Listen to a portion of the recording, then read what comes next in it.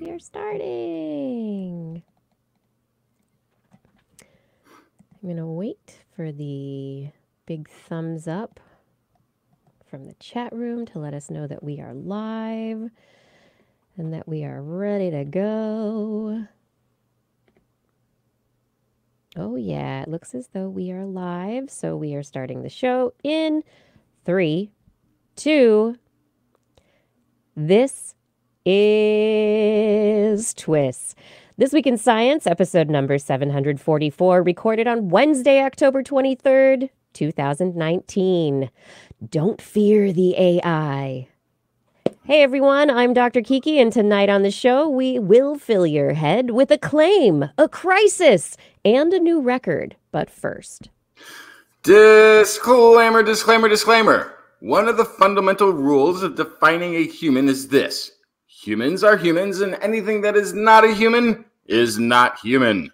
Seems simple enough, and yet one of the fundamental tendencies humans have is to humanize anything that is not human. And yet, clocks do not really have faces. And when apes show emotions, why, they might be appearing to be human emotions, but it could just as well be that humans are experiencing ape emotions all the time. Somewhere in the in-between, there are truths that may not be comfortable. A face can at times just be a facade that displays information. An emotion can be separated from social context and universal across many species. And while there is no doubt humans have the ability to be intelligent, there is increasing evidence that we are not alone in this. And what is the one thing intelligent creatures of all sorts have in common? They all have a never-ending thirst for more. This Week in Science, coming up next. I've got the kind of mind that can't get enough. I want to learn everything. I want to fill it all up with new discoveries that happen every day of the week. There's only one place to go to find the knowledge I seek. I want to know what's happening, what's happening, what's happening this week in science. What's happening, what's happening, what's happening this week in science. Good science to you, Kiki and Blair. And a good science to you too, Justin, Blair, and everyone out there. Welcome to another episode of This Week in Science. We are back to talk about all of the amazing science that has happened. And I know there are a bunch of scientists out at the Society for Neuroscience meeting this week. I hope you all are having a very brainy time, full of stimulation, so to speak. We don't have that many brain stories, but we are talking about intelligence on the show tonight. Artificial intelligence with Dr. Melanie Mitchell, and we're looking forward to that interview coming up. I also brought stories. What stories did I bring? I have stories about gene editing, a new method, and about a claim from Google about quantum computing. Oh, and elbows. Those are my stories. Wow, you got a lot packed into this show. I brought the simple things, a cosmological crisis that puts the standard model in doubt, question mark, probably not really, and plants, which is exciting by itself. It is. Plants are one of the best things about this planet. Blair, what's in the animal corner? Oh my goodness. I have smart crabs, fast ants, and gregarious sharks. Those are my favorite kind of shark. Right. I'm just thinking I've never really considered sharks gregarious before, so I'm looking forward to this will. You just haven't met enough sharks. I haven't met the right sharks, obviously. Yeah. As we're jumping into the show, everyone, I would love to remind you that if you have not yet subscribed to the podcast, it is available all places podcasts are found: Stitcher, Spreaker, Pandora, radio.com, TuneIn, also on YouTube and Facebook, iTunes, Google, all the places.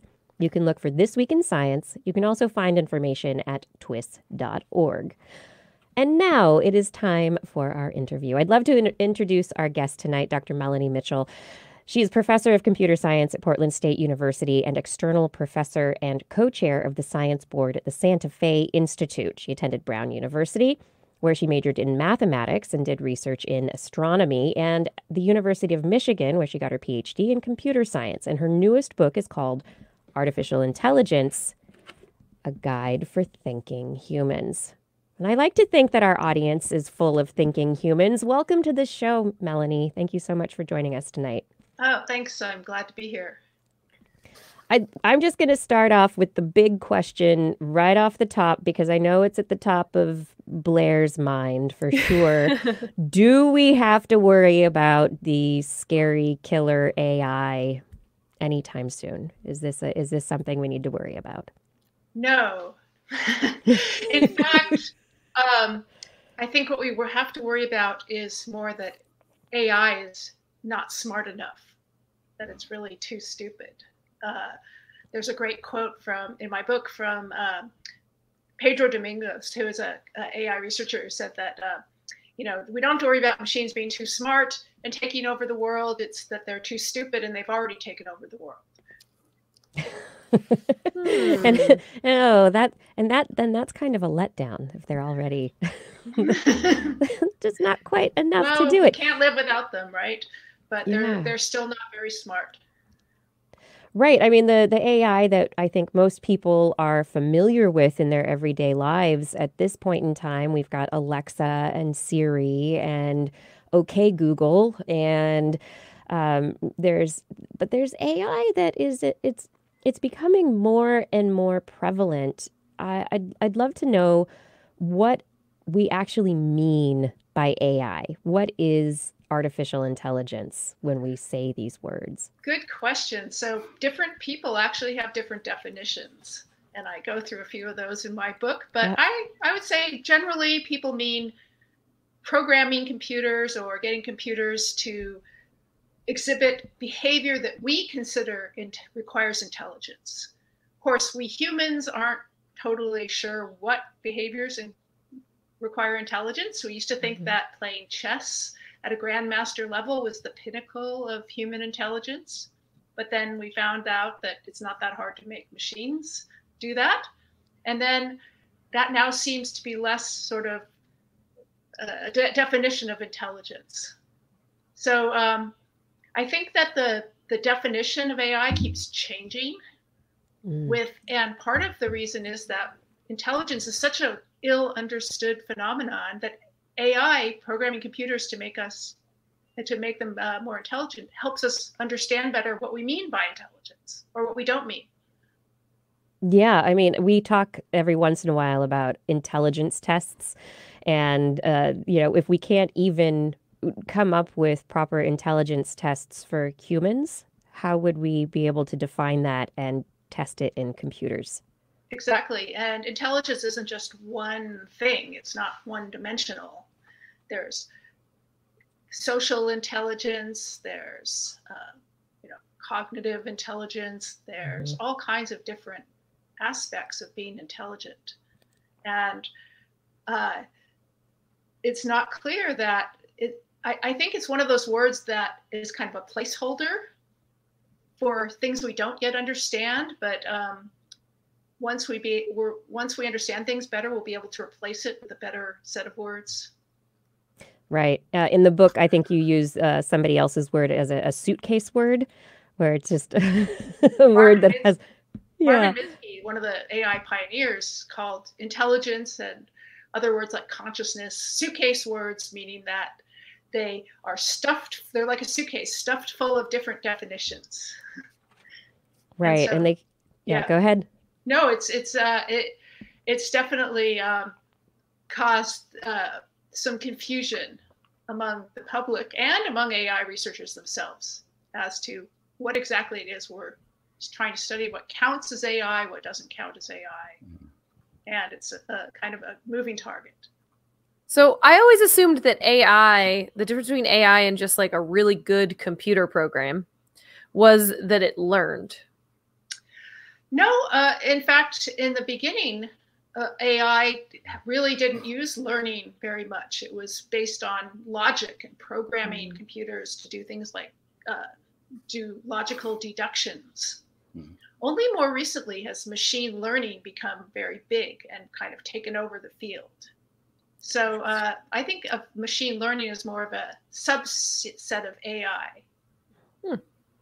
Interesting. Yeah, a lot of the news that we talk about now is machine learning, and not just machine learning, but the deep learning, where you have these massive data sets that the programs are given access to, and then they make connections somehow. Right.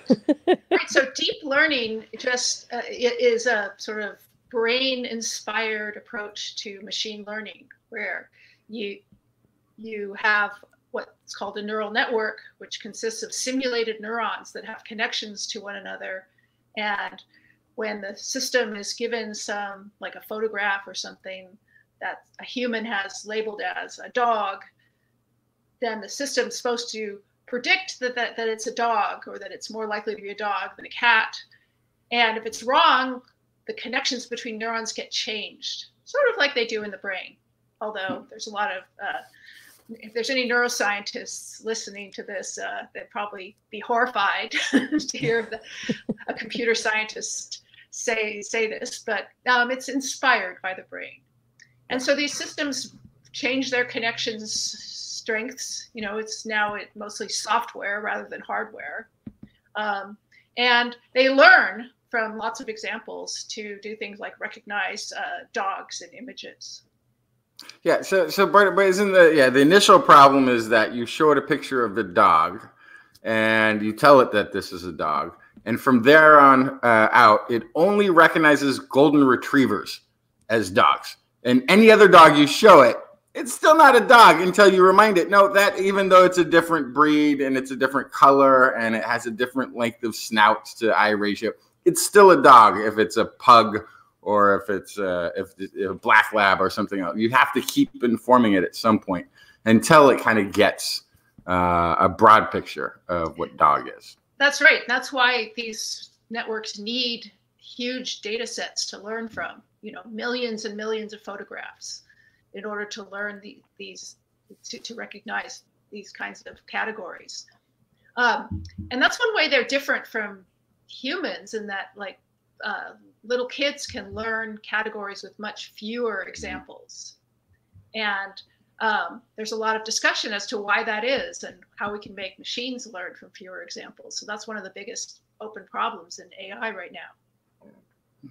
Yeah, I wonder if by looking at, since this is obviously that there's a lot of the parallels where we're studying intelligence and how the brain is, how it functions and how it's built, right? How the neurons connect to each other and how they allow cognition to occur, and then modeling that in a computer system. How can we synthesize it, so to speak? And I'm wondering if we're really just looking at humans, but do you know if researchers are also looking at other animals and the examples of learning and the ways that other brains learn, to see, how these different models of biological wet matter can be all put together to make the artificial?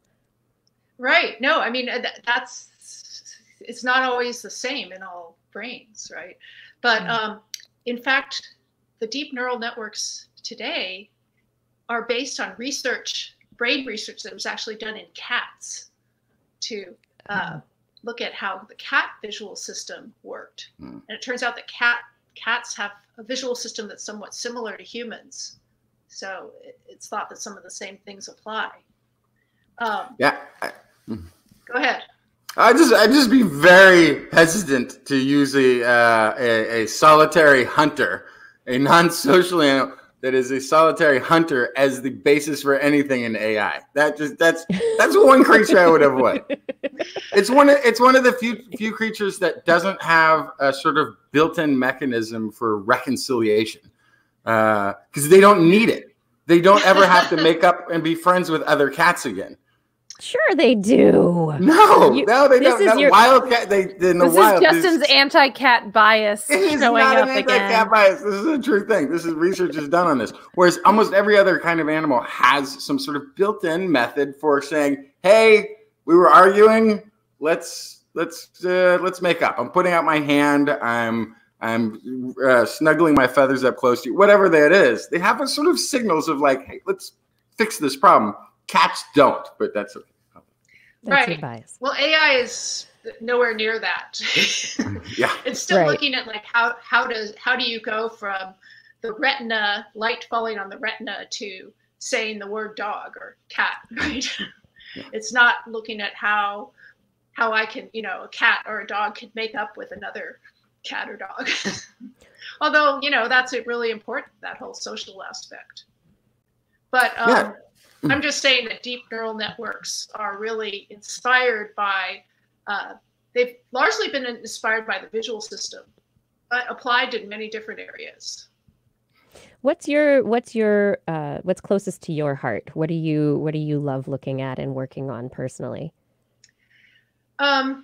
So what's closest to my heart is the topic of analogy.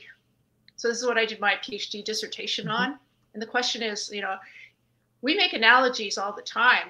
We see some kind of situation and say, oh yeah, that reminds me of another situation. You tell me that you flew to Austin and they lost your luggage, and I say the same thing happened to me, but I'm actually talking about a bus ride I took to San Diego, and they lost some part of my luggage or something. But we just see similarity all the time, and that's really, I think, one of the foundations of how we think about the world. So my work is really focusing on how do we get the concepts into a machine so that it could see those kinds of similarities. So that's what's dearest to my heart. But it's a hard problem, and I think it's still in its infancy in AI. Absolutely. That would be sort of fun though if question. you were interacting with an AI help desk and you like typed in your problem and it shot back, yeah, you're up a creek without a paddle. Like, that's what brought me here. Yes. It's honest, right? It's very honest. Yeah. I'm just imagining, because there's the analogy issue. It probably brings in all sorts of aspects of context, or depending on what the situation is, versus there's also just things being like each other. And everyone who's taken standardized tests knows this is like this as this other thing is to, and you have to fill in the blank. Right. And are these the kinds of questions that you try and train a computer program on? So I've worked on things like, how is this particular visual situation like another visual situation? Like, how is walking a dog more like walking a cat, or running with a dog on a bicycle, or things like that? It's more in the area of visual data. Now, most people, you're right, think about analogy in terms of A is to B as C is to D. Foot is to shoe as hand is to blank.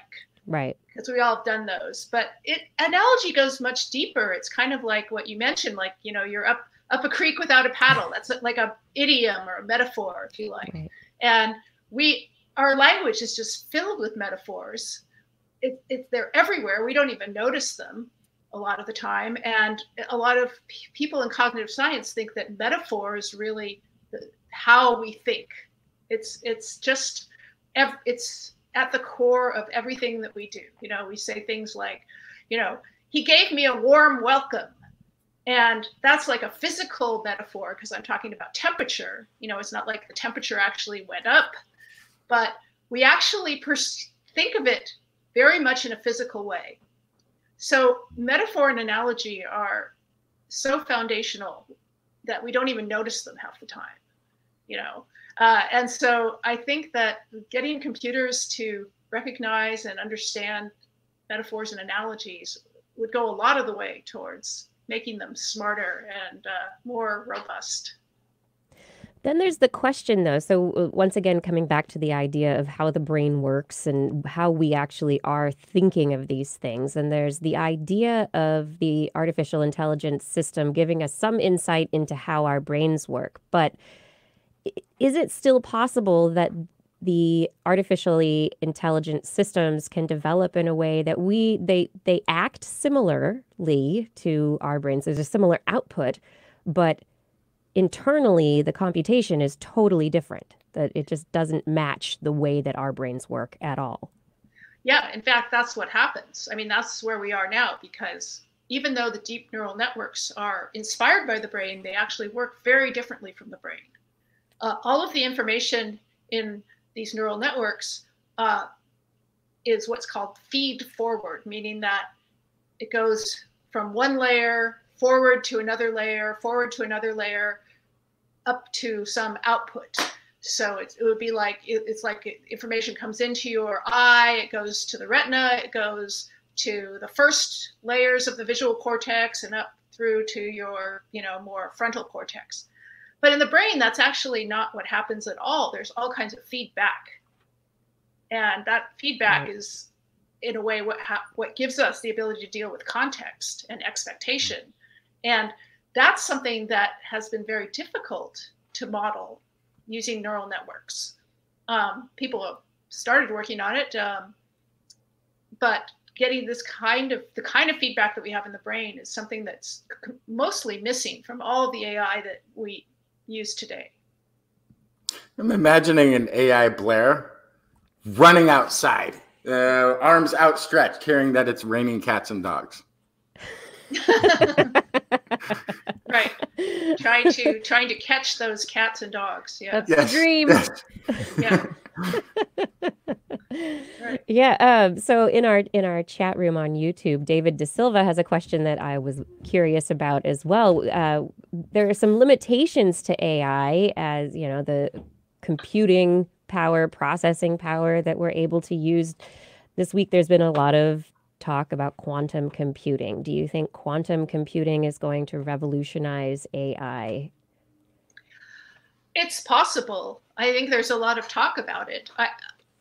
One problem with quantum computing right now is that there's only a limited number of algorithms that it actually improves upon compared with classical computing. And some of them are relevant to AI, but I don't think there's enough. I think a lot more work has to be done on quantum computing, especially in sort of the algorithm area, before it will be that relevant to AI. But it's possible that it might revolutionize AI. Yeah, I keep kind of trying to visualize that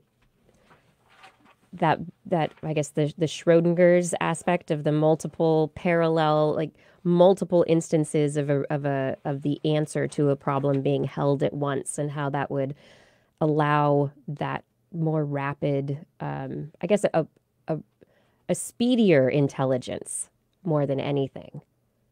Yeah, I mean, there are some problems in which quantum approaches are much faster than classical approaches, but they require that you set up the problem very carefully, and that it has some kind of clear objective, like factor this number. And the problem with that in AI is that a lot of problems in AI don't have a clear objective. It's hard to state a clear objective, right? To structure the problems exactly so that quantum approach would work well. So I think that there might be some less rigid quantum algorithms that would really help AI, but we'll have to wait and see. What are you most excited about? Like in the book, you talked about AlphaGo, and you talk about some of the big projects that are ongoing in artificial intelligence research currently. But what do you think is the most exciting and maybe the most promising? There's a lot of things. There's a lot of work on what's called unsupervised learning. That's where you have systems that don't require a human to label all the examples, and it learns a little bit more like the way humans learn. There's approaches like active learning, where the system itself decides what it wants to learn, and it uses something akin to curiosity.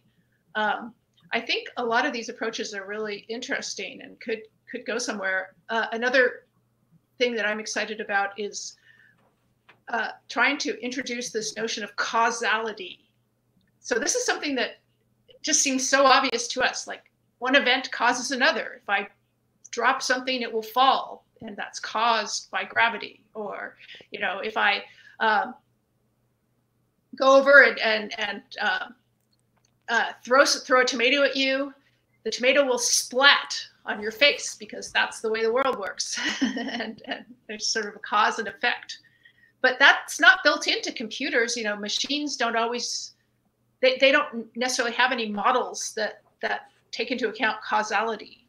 So that's something that people are working on that I think is really important. And there's some really promising approaches to that. Yeah, I can imagine. What do you think the biggest limitations are? I've heard a lot of people talk about what is it, the brittleness of artificial intelligence. But can you talk about what you think are the biggest limitations? Yeah, so brittleness, meaning that the system, if it's trained on one set of data, sometimes these systems have a lot of trouble generalizing what they've learned to data that's not exactly similar to what they've been trained on. So here's one really striking example of that I talk about in the book. Some of the audience may know about the DeepMind work on Atari video games. So in this work, machines were learned using something called reinforcement learning to play old Atari video games. Things like Breakout, where you have you're using a joystick to move a paddle that has a ball that's bouncing off of bricks and so on. And it learned to play this game at a superhuman level, did much better than the human game player they compared it with. Okay, so, and this is all like it's a video game, it's on a screen. So another group showed that if you move the paddle up by a couple of pixels, something that wouldn't affect a human player at all, the machine could no longer play the game because it hadn't learned the concept of a paddle, sort of it couldn't transfer what it had learned to this very similar version of the game because it hadn't really learned the important concepts. So it just knew that one very specific instance. Yeah. Wow. So it looked at it and went, I've never seen this before. Yeah. Said, I don't know what this is. Wow. This is something completely new. And so there's this area called transfer learning, which means trying to get AI systems to transfer what they learn to some new situation. And to humans, that sounds ridiculous because learning is transfer learning. That's what we mean by learning. So what machine learning means isn't really the same as what we usually think of the term learning to mean, or at least it doesn't yet. So that's one of the big open problems in AI is this kind of transfer learning, generalization, abstraction, has many different names. Yeah, how do you go from that very specific instance to a general intelligence, right? How do you Right. Yeah, I got into a conversation based on a story that we covered recently to do with artificial intelligence, and I made the comment that, well, artificial intelligence is only as smart as its programming allows it to be to a certain extent, and so there's the environment in which it exists, the constraints on that environment, and then the initial programming that goes into it. And someone made the comment to me, well, you have programs now that have emergent behavior that comes out of it. And so isn't that like a generalized intelligence? Isn't that a development of the intelligence? Well, it depends what you mean by emergent behavior. You know, emergent behavior can be very non-intelligent. Of course, intelligence in us and in living systems, it is an emergent property of our brains, right? Our individual neurons aren't individually intelligent, but collectively they produce this thing we call intelligence. So there is, you know, emergence is an important concept, but it doesn't necessarily, it's not sort of sufficient for intelligence. And I think, you know, what you said, intelligence depends on the environment. It depends on the initial programming. It also depends on, well, the sort of experience of the system, the data it's given, or right. Or, yeah. And one of the things that we haven't quite figured out how to do is to figure out what should that initial programming be. And that's something that people are now looking at to developmental psychology to get some insight. So sort of what is innate in babies? They have, you know, or they learn very early on sort of what we might call intuitive physics, sort of how objects in the world interact with each other. And they learn sort of an intuitive psychology. They know about human faces, they know about emotions, about facial expressions, and they have this sort of basic knowledge that they build on. How do we give that to computers? Yeah, how do you give them something that's not really a blank slate? Yeah. It can't be a completely blank slate. Well, there's been a debate for probably millennia, but in the AI community, at least for 40 or 50 years, about to what extent should we be looking at blank slates versus programming in innate knowledge, and it's an unending debate. Yeah, and I imagine there are so many, coming from the complexity side of your work, I'm sure there are so many possibilities, that at any one starting point, you have a certain number of possibilities, but you can create a variety of different starting points. You can have blank slates that are allowed to evolve and learn however they may. You can have the partially programmed slates where they have not so many instructions. Yeah. And all of them will end up coming to different solutions in the end for different functions and different purposes. Mm-hmm. Yeah. Do you think that from, I guess, a theoretical standpoint of artificial intelligence, what do you, are there lots of opinions about where AI should end up eventually, whether it should be, just something that works for us, something that works alongside us, something that's more than us? Sure. There's all kinds of opinions, as you can imagine. And there's opinions about what AI could do in practice or in theory. Could we have machines that are actually intelligent, that actually understand things?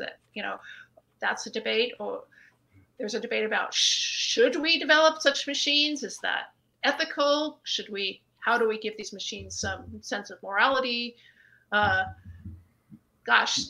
There's endless opinions in the field. So conferences can get kind of fun with these, debates. People can get pretty, to use a metaphor, hot under the collar. Yeah.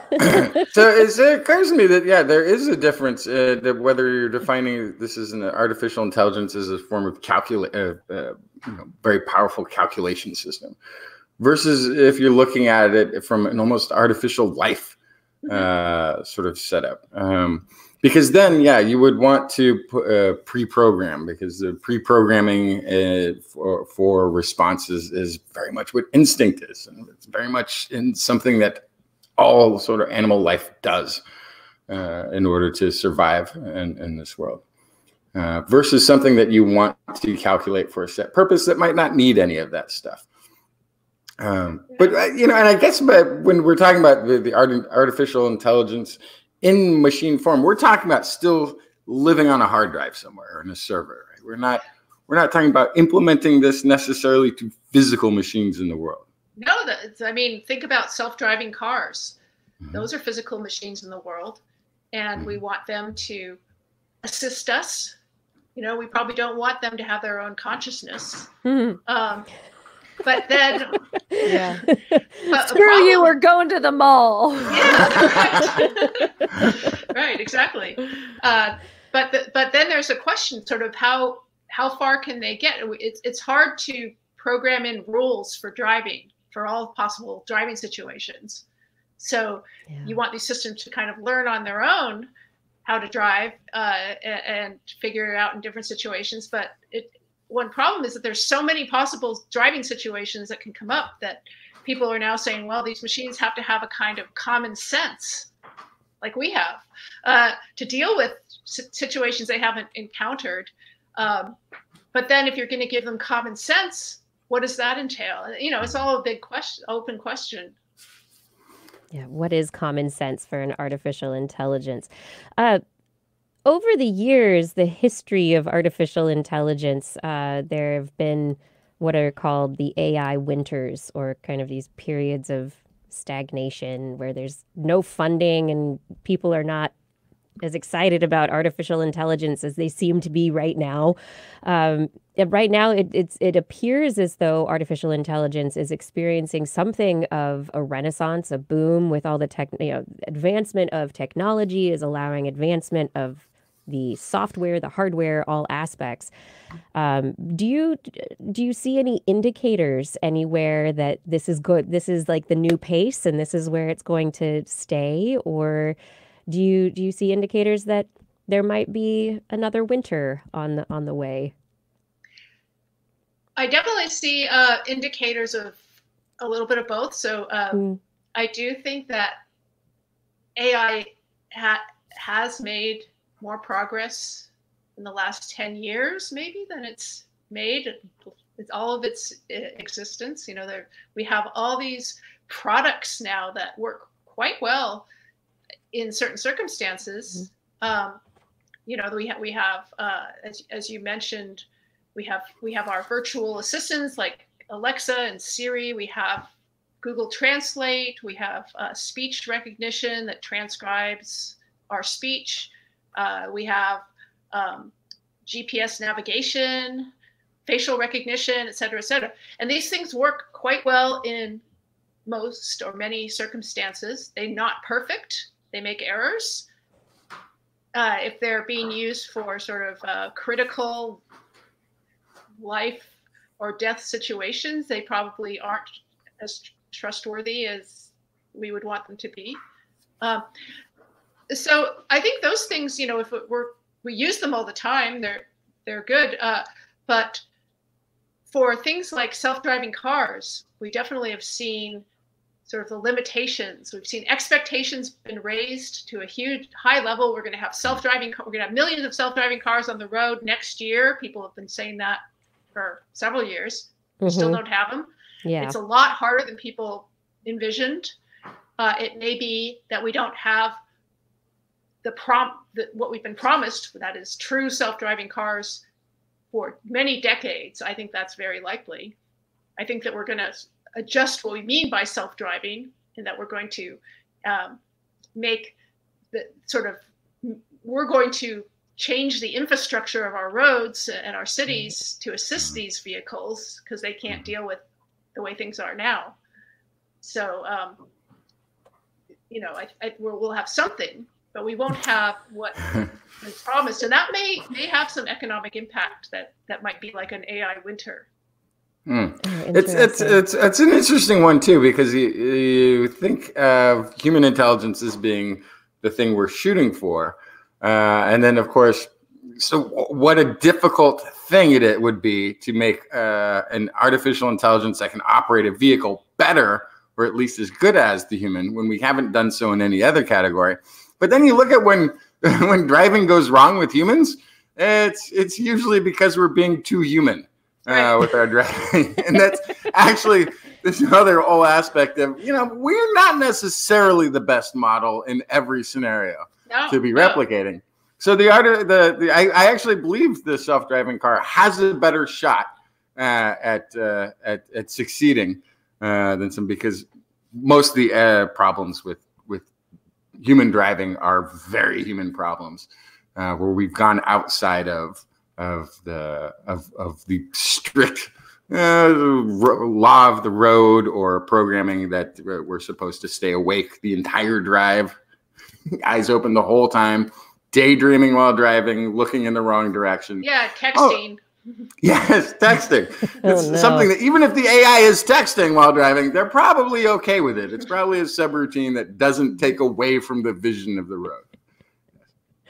Yeah, but I mean, I think our humanness, as you say, yeah, we can be very bad at driving sometimes. Mm-hmm. We're very bad at paying attention, and that makes that's also a problem for self-driving, because if we don't, what we have now, or what we're going to have soon, is what they call, level 3 autonomy, which means that the system can drive pretty well most of the time, but in some circumstances, the human has to take over. Mm-hmm. So it's like, the human is supposed to be paying attention while the car's driving itself, because just in case something happens that the car can't deal with. Humans cannot do that, right? They just can't. They're not set up for that. So level 3 autonomy is just not going to work. Level 4. There's some aspects where they try this already, where the car is going to drive and stay within the lanes, mm-hmm. and it'll slow down with radar, speed up to keep pace with traffic. Yeah. But you have to keep your hands on the wheel, and it can. There's sensors that will vibrate the wheel if you've let go. Yeah. But yeah, you're asking a human then to pay attention without that thing you're paying attention being necessarily relevant to them for long stretches. That's even harder to do. No one can do that. No one can do that. Even like the people that the self-driving companies hire to do that can't do it, and that's been the cause of several accidents. Huh. Right. So it's a problem, and I think that the solution is that there's going to be parts of cities that are set aside to have the right kind of infrastructure and mapping and all that kind of stuff that will make self-driving safe, where humans don't have to pay attention. And those cars are not going to be able to drive in all parts of the city or in all weather. And there's just going to be a lot of limitations. Yeah, a lot of limitations. But I like your implication that the cities themselves maybe, I mean, it feels as though cities are on their way to changing anyway. We have a lot of considerations around transit, and there are a lot of these human policy considerations that are underway. And so this seems as though it might fit right in there. And if people are talking about it all together, how can the artificial intelligence, these self-driving cars, be implemented safely within these new plans? Can it work? People, politics, computers, it's going to be a wonderful mix. Yeah, and it's a complex problem too. And then you have to worry about, like, if there's an accident, who's responsible, and all the legal stuff and the insurance. Yeah, it's there's a lot of things to work out. So there's all this conversation about, from the environmental side of things, that scientists need to stop, staying out of politics and actually get involved because there's so much going on there. But this is the perfect example for this other side of it as well, that when governments are starting to look at infrastructure, and science and technology now need to be part of the conversation. They probably should have always been, but now especially they're really going to need to be part of the conversation. This is another good kind of call to action to have scientists and engineers trying to move into that space a little bit, I think. Yeah, I think that they are, and computer scientists are kind of waking up to their social responsibility, not just in AI, but in like cybersecurity and privacy and all that stuff, and getting more involved in advising about policy and so forth. But probably not enough. No. Probably not enough. Like, there's still probably not scientists in charge of certain committees in government related directly to science. But oh well. Baby steps, I suppose. Baby steps. So tell us a bit more before we finish the interview. Your book, we've talked about a lot of the subjects that you cover in the book, but the idea that it's a guide for thinking humans. What is the intent there behind that title? Yeah, it was kind of a humorous title because, we talk about thinking machines, and my book is a guide for thinking humans. It's a guide about thinking machines for thinking humans. And I make kind of a joke in the book about when thinking machines might be allowed to join our discussion. But I do, it's also the idea that the book it's meant to be accessible to a broad audience, but it's not like a pop science book that is superficial and doesn't really explain what's going on. I try and explain how a lot of these systems actually work. Mm-hmm. So it does take a little bit of thinking to read the book and understand what's going on. But I think that's really important if you're going to be evaluating the state of AI and thinking about where machines are, to actually understand what are these algorithms that they're using. So that's something I try and get across. Which is really important now, especially there's so many. There's the letter that was signed by 150 scientists or people about warning about the future of AI. And there are a lot of public proclamations by technologists and others saying that we need to be afraid of artificial intelligence. And the hype machine is pushing to the negative side, the negative perceptions for the general public. And really, the general public needs to be more educated on what's actually happening in the research areas. What is the state of the research right now? Like, what do you really have to be worried about? Right. So that's exactly why I wrote the book. I myself was a little confused about what the state of the research was, and there's a lot of disagreement about how to interpret the state of the research. So I spent 3 years kind of researching myself what's going on in all these different areas and trying to explain it. And I hope that people can get a kind of a good picture of what the current state of AI is. It's constantly changing, but I think it's, certain things change quickly and certain things change slowly. So I tried to capture both of those. Yeah, I think it's a wonderful book, and you captured my attention right off the bat with the very personal introduction of kind of how you started coming into these questions with a meeting at Google with some of these big minds, and then also talking about. I think it's very fascinating. You bring up your graduate advisor Hofstadter's his fear. Mm-hmm. Of his feelings on it, and how fascinating that your advisor, was so concerned. Yeah, and it's kind of surprised me how concerned he was, and how he was concerned, not for the reason that he was worried that robots are going to take over the world, but more that intelligence was going to be achieved in computers by what he called cheap tricks, kind of like the big data statistical approaches that we use now that would sort of capture all the things that he felt were the most human things about us, and he didn't want them to be captured by cheap tricks. So that was kind of his worry. Yeah, I mean, there are those artificial intelligence programs for music, for art, for writing science articles, writing sports articles. There are all sorts of programs out there now that are doing amazing things. But yeah, to date, they are cheap tricks, and they are identifiable for the most part. I think there are those few that kind of stand out, but. That there is the heart of human creativity that has. Oh, my internet is causing trouble. Maybe. I don't think it's yours. So there's like, if we have a painting made by an algorithm that's designed to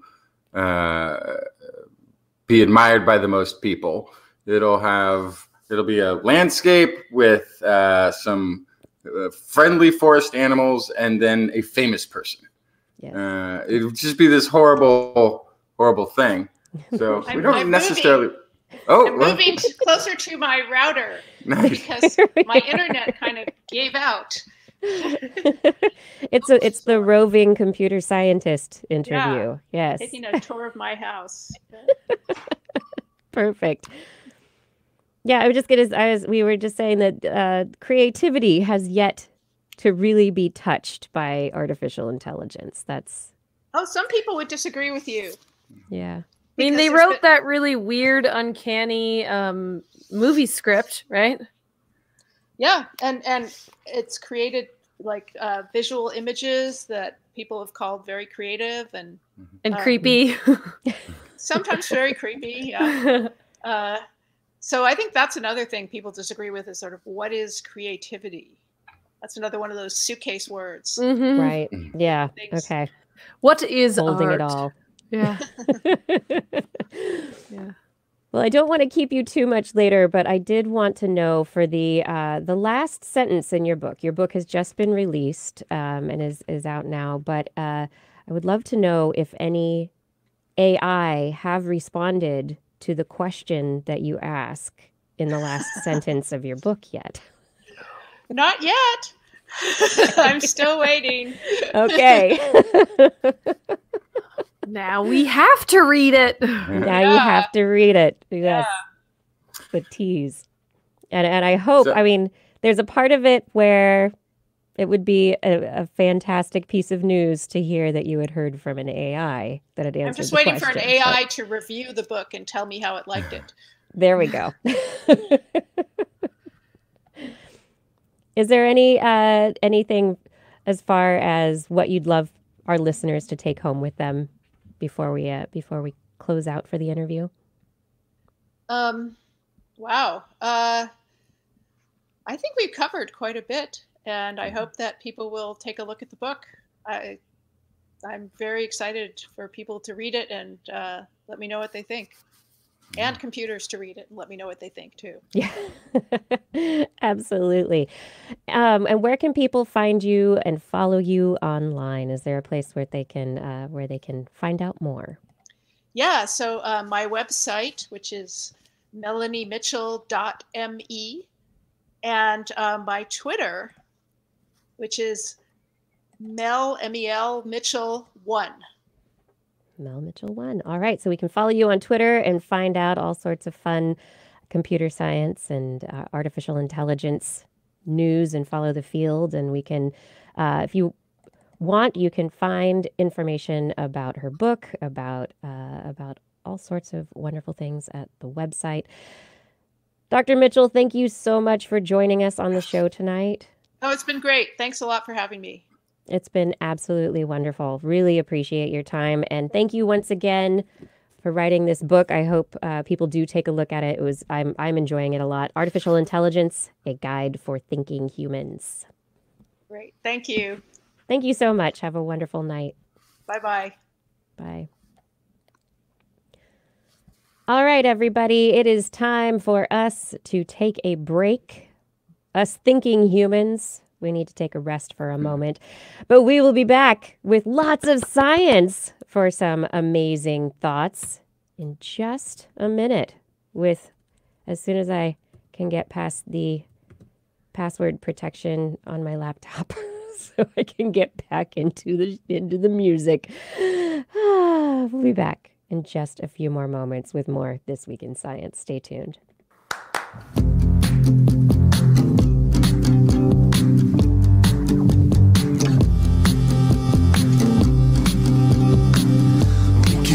Explain things you've heard with more than intuition. A line breeze that shows the way to go. New conclusion. The methods of hypothesis and patience are the only things I need. Thank you for watching, listening to This Week in Science, being a part of the fun that is This Week in Science. I hope you enjoyed the interview that we just had with Melanie Mitchell. While we are here for a moment, I would love to ask for a little bit of your support. This Week in Science is listener supported at this point in time. And to maintain that listener support, we do need to get your help to make sure we can keep doing that, doing the show week in, week out, the way that we do. And one thing you can do to support us is go to TWIS.org and click on the calendar link. Pre-order a calendar. Blair has finished the art for the TWIS 2020 Blair's Animal Corner calendar, and it will be available very soon. It's open for pre-order right now. You go to twis.org, click on it's a frog, Blair? It's a frog, not a toad. That's a horned frog. It's a horned frog. Once again, it's a horned frog. And click on the frog image for the calendar. And you can pre-order your calendar. And pre-ordering the calendar, we will send you one when we have them in. Get your calendar now for 2020. It will be great for you to have a calendar to enjoy throughout the year that has amazing art by Blair. Look at all this wonderful stained glass theme art. And it has dates of important and interesting scientific celebrations throughout the year. So you can always stay on top of really cool celebrations. Like today, it's Mole Day. Happy Mole Day. I hope everyone had some guacamole. Guacamole. Mole Day. It's full of avogadros. No, I just went and dug holes in my backyard. But, mole holes? Mole holes. Looking for moles. Yes, this calendar is almost ready to print. We just have to decide on some TWIS events. And I have to check all the animal special events since some of them move, which is just annoying. And then it'll be ready to go. It'll be ready to go very soon. So TWIS.org, pre-order your calendar now so that we can send you one before the holidays. Get yours before the holidays, before the end of the year. Make your plans for next year on a 2020 Blair's Animal Corner calendar. Also over at TWIS.org, remember, you can click the subscribe button that will easily allow you to subscribe to iTunes, Google, or our YouTube channel. And you can check out our Zazzle store or click on the Patreon link to support TWIS in an ongoing recurring payment each month at a level of your choosing. $10 or more a month, we thank you by name on the show. Thank you so much for your support. We cannot do this show without you, so we thank you for your support so much. We can't do it without you. It's true.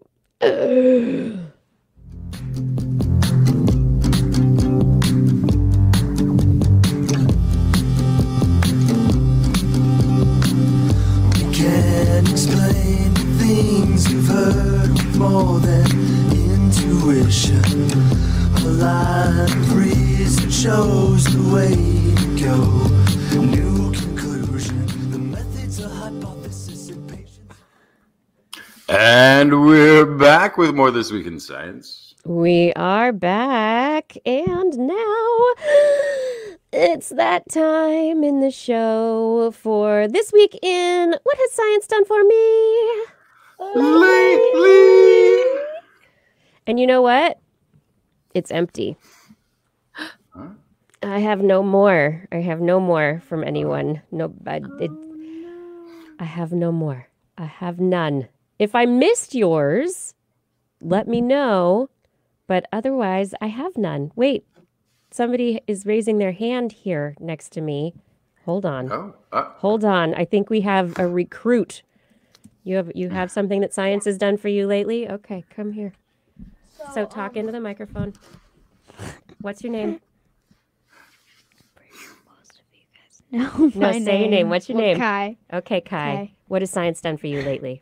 Well, this was a while ago. Doesn't matter. But we haven't shared it before. Share it. Remember when we got the flowers, but then we figured out that cats can die from lilies, I think? Right. Lilies are toxic to cats. Oh. Yeah, and I would not have guessed we this. bought lilies for cats and like this thing for my mom one day. And the cats, like, we just found Stella with all this like orange powder on her face, and then we figured out it was actually toxic. Oh no. And then we actually had to send her to the vet so then they could actually wash out the stuff. So if we didn't learned that, then Stella and Cappy would be dead. So I learned something very similar about dogs And also, I'm last pretty night. sure other stuff was also poisonous, so we had as well. Okay, what did you learn, Justin?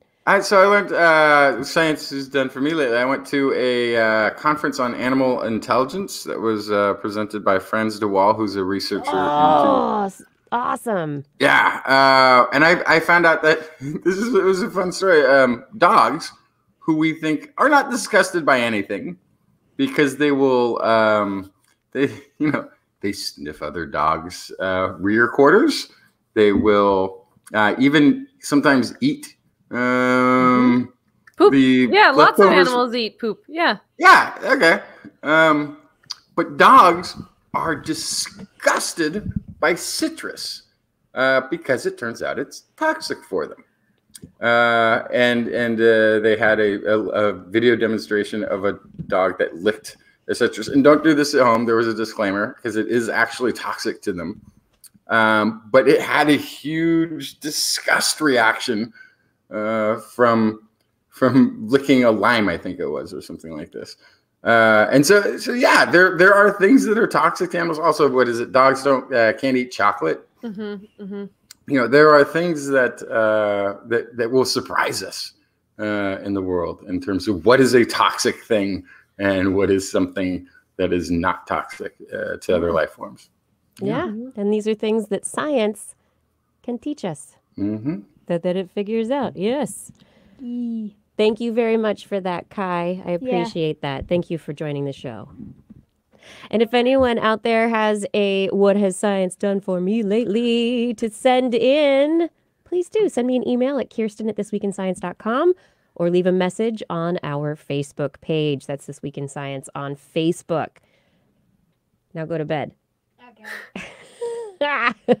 Now it's on to some more science news. What do we have to talk about next? Prime editing. You want to talk about some prime editing? Is that like editing that's just at its prime? It's just so crisp and it's perfect. Well, it is better, supposedly, than other genetic editing. This is prime editing. It's a new tool similar to CRISPR, a new gene editing system that has been developed by the Broad Institute, David Liu's lab, who was also involved in a lot of the CRISPR-Cas9 system development over the years. They've been attempting to develop a more accurate system, because there's a problem with CRISPR-Cas9 is that it's not always accurate. When it chops up the DNA, there are errors, and sometimes there's what are called off-target effects, which is that the gene that you want to put into DNA maybe gets put in the wrong places. And so depending on where it's put, it can have some negative, deleterious effects. Although I will interject really quickly. There was a big report that was issued recently that I should go find and bring to the show. Gosh, I don't know why I didn't bring it. Where they did illustrate that the viability of those off targets wasn't as big a deal as had been previously reported. Like the deleterious effects aren't actually going to be that bad or noticeable. If you're doing CRISPR in a life form, like it's not really going to be that bad. There's enough random mutation that takes place within the larger genome that having some off-target effects aren't really going to be as negative as we had once feared. But I digress. Not as negative, but there's still some negative. And so the accuracy is, if you want to be specific about where you put an edit in our genome, you want a system that's accurate. And CRISPR-Cas9 is just not quite accurate enough for a lot of people's tastes. There have been other developments based on different Cas systems. So there's a Cas12, a CRISPR-Cas12 system that's involved. And a couple of other permutations that have been developed over the years. And there are other gene editing tools like zinc-fingered nucleases. These are also used to chop into DNA and make edits to the genome. But again, it's how well does it work? How accurate is it? And each of these tools is potentially useful in some uses, some situations, but not necessarily all of them. Now, this new precise editing tool, prime editing, as it is being called, they published in Nature this week about the tool, and it uses the Cas system. It doesn't use CRISPR, so it's not the the palindromic repeats of the CRISPR, but it does use the Cas molecule and some other variants to snip one strand. And it follows, the reason it's called prime editing is that it follows from the 3' to 5'. So if you're looking at the chromosomes, they are labeled based on the ends of the chromosomes, as the 3 and the 5, they're opposites from each other. So they're kind of flip-flopped to each other. And the way that it runs is from 3 to 5, and it's called the prime strand. And it goes, the DNA editing stuff goes along that prime strand of DNA, and so the editing tool edits the prime strand, and so it nicks it and just instead of like the CRISPR-Cas9, which cuts both strands of DNA, this new system makes a little nick in one of the strands, and that allows it to put in the edit that it wants to put in, and then the DNA that was there before gets taken away and cut off, and so now you just have a new sequence that's inserted into the genome on that chromosome, and then the prime editor nicks the other non-edited side, just one little nick, and it allows the cellular repair machinery to come along and fix it. And when it comes along to fix that little nick in the second strand, it sees the new sequence of DNA, and so it gets rid of all the unmatching amino acids, all the base pairs that aren't supposed to be there anymore, and so it ends up with the cellular machinery putting in the complementary strand of genetic material. So you're really only inserting half of it, and then the cell itself makes the complementary strand.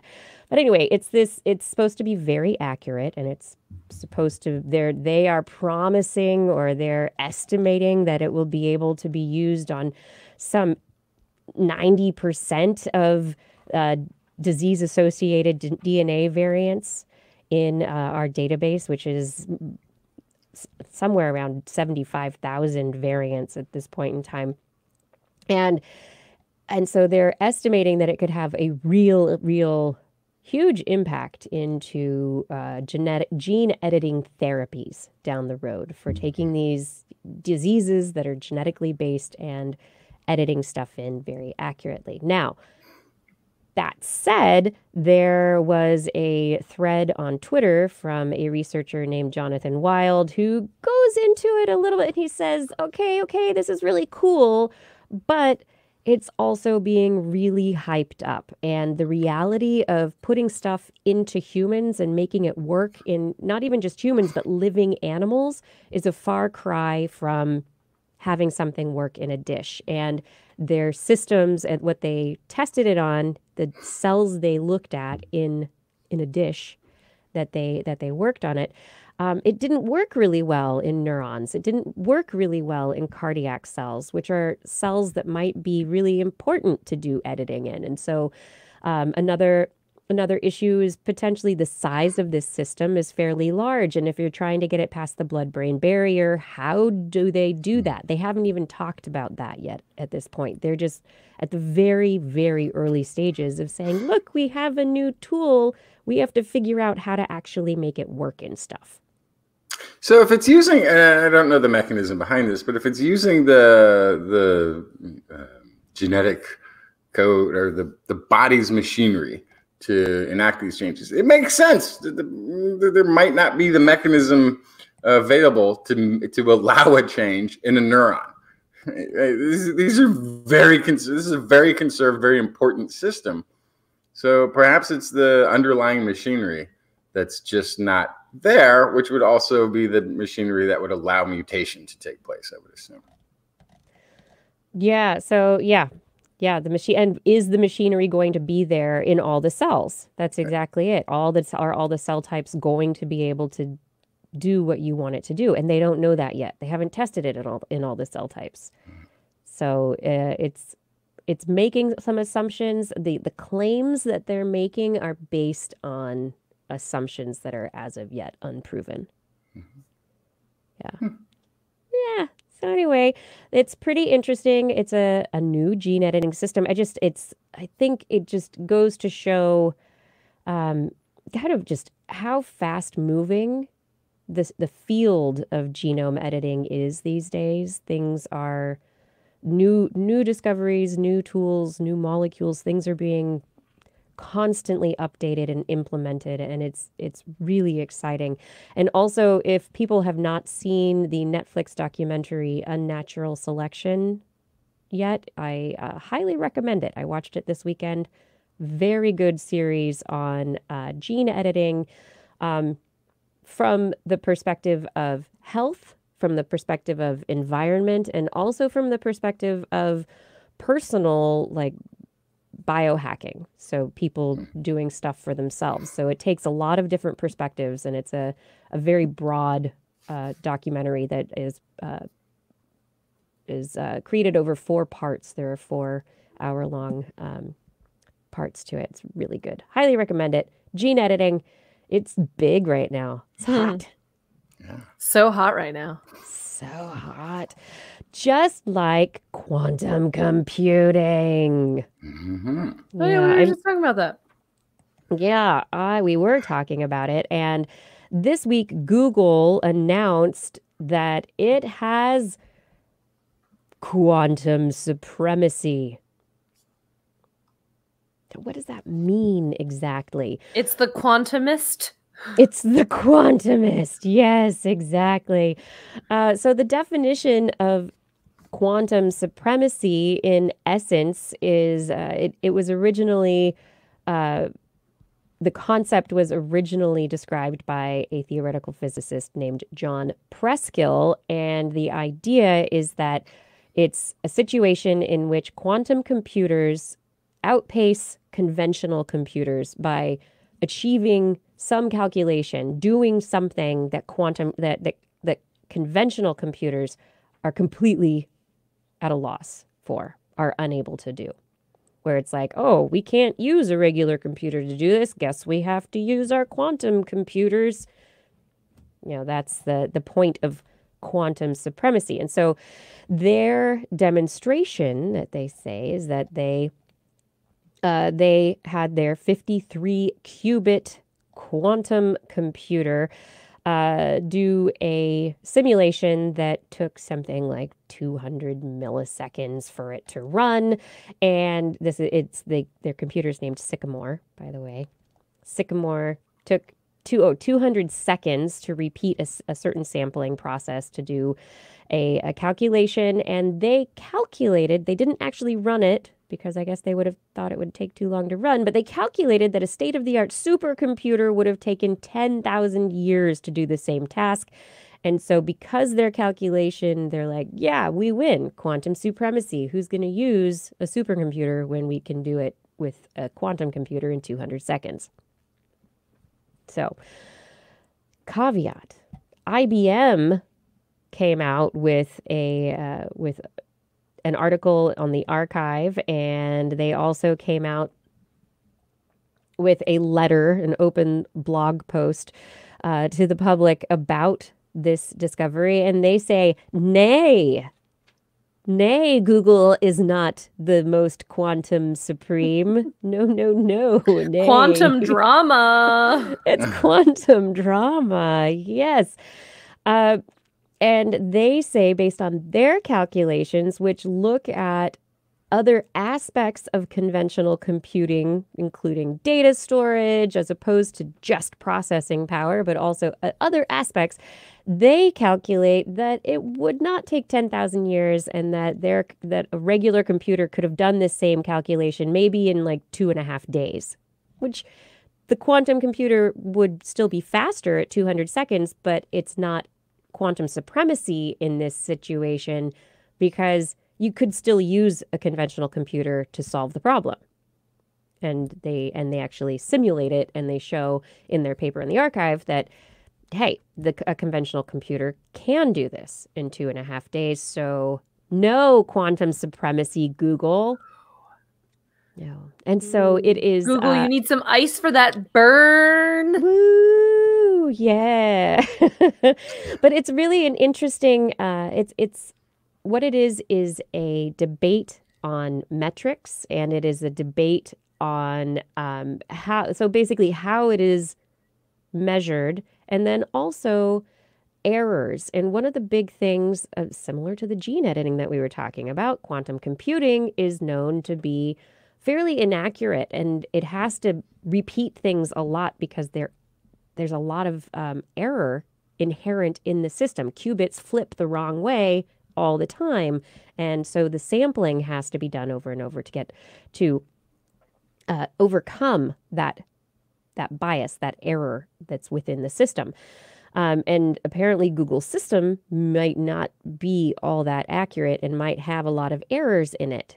And IBM is saying ours is more accurate, it's better. And so it's a fight between the accuracy of the system, how well it can do all those processes, those computations, and then also what do we define as, okay, what is something that a conventional computer can't do?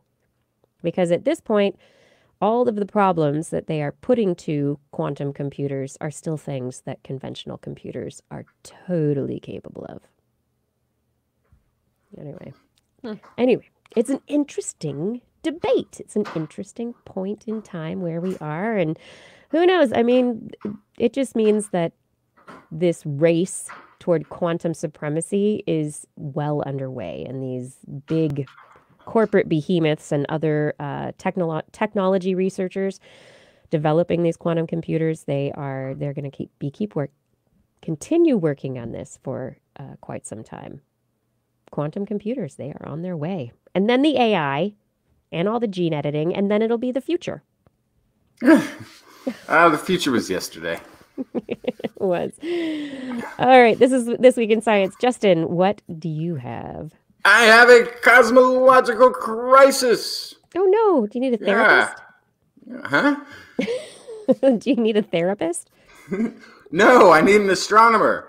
Cosmologist at the very least. Astronomers led by the University of California, Davis, has data that suggests the universe is expanding more rapidly than predicted by the standard model.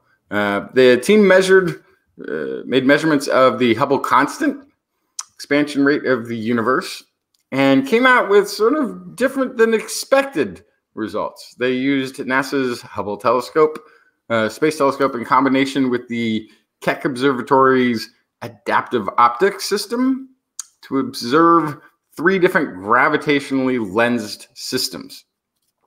And they did something kind of fun, which you would hope that is the way that the science should be done, to rule out any bias of their own, so that they weren't looking at the results and going, if it was only different by this or that, or if we factored this some other unknown factor in, we could come up with the result that we might expect. Instead, they did a completely blind analysis.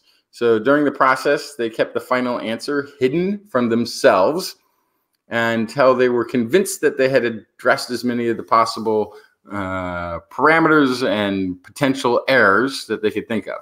So they made all of their fixes without seeing what the result of the data was.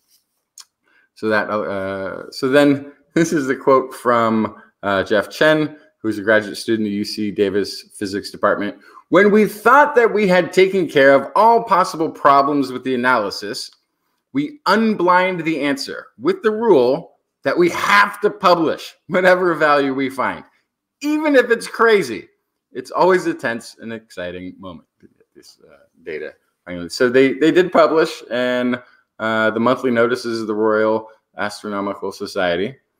The unblinding revealed a value that is consistent with the Hubble constant measurements taken from observations of local objects close to Earth.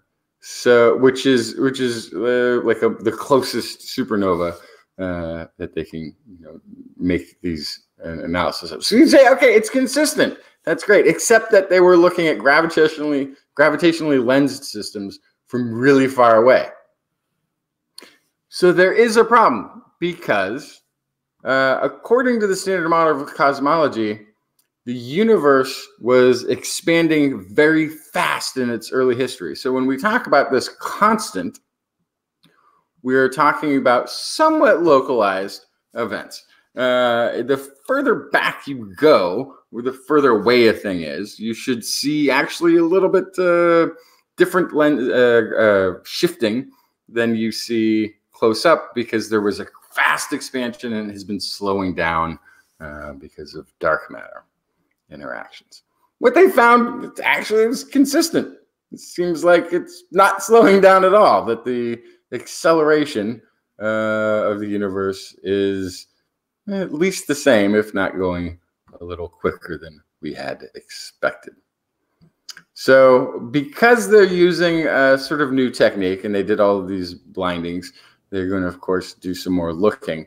But the idea that the value from the local and the distant can be the same in theirs, whereas other observations have also found values from local and distant that disagreed. So there is either problems in the way that we're measuring the expansion, or there is a problem with the idea of the constant to begin with. But it's a pretty interesting find. I think we've been talking about this for a while, and it's just fascinating that this continues, that every time people look at it a different way, it's not making it fit together any better. At first it was, hey, we measured the cosmic microwave background radiation, and oh, hey, we looked at these supernova things. They're not the same. And then somebody else came in a while later and they're like, yeah, our measurement's not the same either, and it's not close to either one of those, and so we're actually just a weird middle player, and now there's this new measurement that's like, yeah, it's not, they don't match. Yeah, and it would be just a happenstance if they did, in this case, match, because it looks like they got the same result from the very distant and the close up, that they were, the expansion looks the same, which means not that we're accelerating faster in the expansion, but that it's the same, that it hasn't slowed down, which is, but there's also been this idea that there was initial expansion, everything was moving very fast, and then dark matter slowed everything down, but then dark energy is speeding things up again. So then are we just happen to be at the same point between these 2 points where the slowing down and the speeding up has gotten it to the same point? Anyway. It's fun to know that in a cosmological scale constant, there's still a lot of inconsistencies that need to be ironed out. We know nothing. Our materials are flawed. Our methods are flawed. No constant is constant. We know nothing. Well, that's the thing, is we actually know quite a bit, and we have quite a bit of data. And the fact that we are finding the inconsistencies in quite a bit of data is really fascinating and fun. I think it is fascinating. And does it mean that we're going to, if we continue to compile evidence in this direction, will the, dominant ideas about the formation of the universe have to be changed? How much of the of our conceptualization of our universe is going to have to switch? Or, we just have to get more data. It's seriously, we are in flatland. We're like, or it's either flatland or it's that the analogy of the. We lost her again. We lost her to an analogy. An analogy of the update that kills Kiki's computer. Oh, there we go. The analogy. It's like she's up a podcast without a mic. Yeah. Being on the air without a mic. Hot mic. Come on. Come back to us, Kiki. I'm back. Yeah. Yay. What was your analogy? The analogy of the blind scientists describing an elephant, where in the dark. or describing an elephant in the dark, exactly, where one person says, "Oh, well, it's this long and this aspect, and this, well, it's round and somebody's tree describing trunk. a tree trunk. Oh, Someone's it's describing the broad. trunk. It's like a big wall of a thing. Yeah. And then somebody else has got the tail. And it's like, really? Because I've got like a small little snaky thing. And then the guy at the other end's like feeling the trunk. That's a small snake. This is like a boa constrictor. It's huge. Yep, you've got it. Exactly. So I think we have a lot of, we're describing different parts of things and we need to put them together. But then there's also, the not being able to see the whole picture from where we are yet. And who knows if we ever will, but how amazing that we have the ability to try. We ask questions and we want to know more, and let's learn more. It's awesome. You know what's also awesome? What? Blair's Animal Corner. With Blair. Oh, thanks. She loves our creatures, great and small. Biped, millipede, no pet at all. If you want to hear about animals, she's your girl. Except for giant pandas and squirrels. There's Animal Corner. What you got, Blair? That was loud. Oof. I have some very smart animals, and these animals in particular are crabs. Swansea University in the UK took common shore crabs. They're also called green crabs, and they saw if these crabs could solve a maze. So they put them in a specially designed maze in order to see how spatial learning in crustaceans work. So that's an important ability in animals that they've studied a lot. A lot of scientists have studied spatial learning in terrestrial animals, but in marine creatures and specifically marine invertebrates, it is pretty difficult to follow those animals around in the real world. And so spatial learning can be complicated to try to study in those individuals. In this study, however, they took 12 crabs and over 4 weeks, they put them in a maze. There was food at the end of a maze each time. And the route to the maze required 5 changes in direction and had 3 dead ends. Over those 4 weeks, the team saw the crabs show a steady improvement in the time taken to find the food at the end of the maze and the number of wrong turns taken. So they were learning the right way to solve the maze. What really was surprising was that when they waited 2 weeks after having solved the maze and then plopped them back down in the maze again and didn't put any food down at the other end, they reached the end of the maze in under 8 minutes, which to them was a clear sign that they remembered their route. So I think one thing is really important to mention here, and that is that since they didn't put food at the end of the maze, they weren't just following chemical signals. They weren't just sniffing their way to the food. They really did remember the right way to solve the maze. And this is something that we have studied in insects before, so it's actually not that surprising. Crabs and insects are both arthropods. They're actually kind of closely related. So the fact that we know that bees and ants can solve mazes and do things like this, it's not so surprising, but it does show proof in methodology for a maze test for a marine invertebrate like this. And it also opens the door to more experiments looking at ocean conditions on crabs, because if we know that they know this spatial awareness and they can learn, then that means that we can test them with some more complicated stuff as well.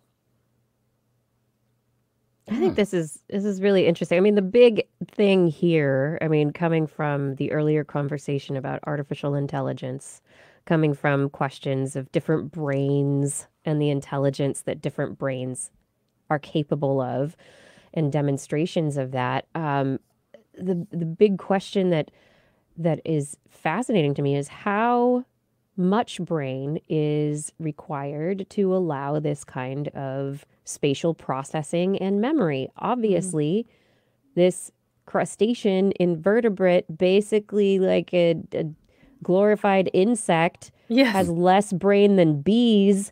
It's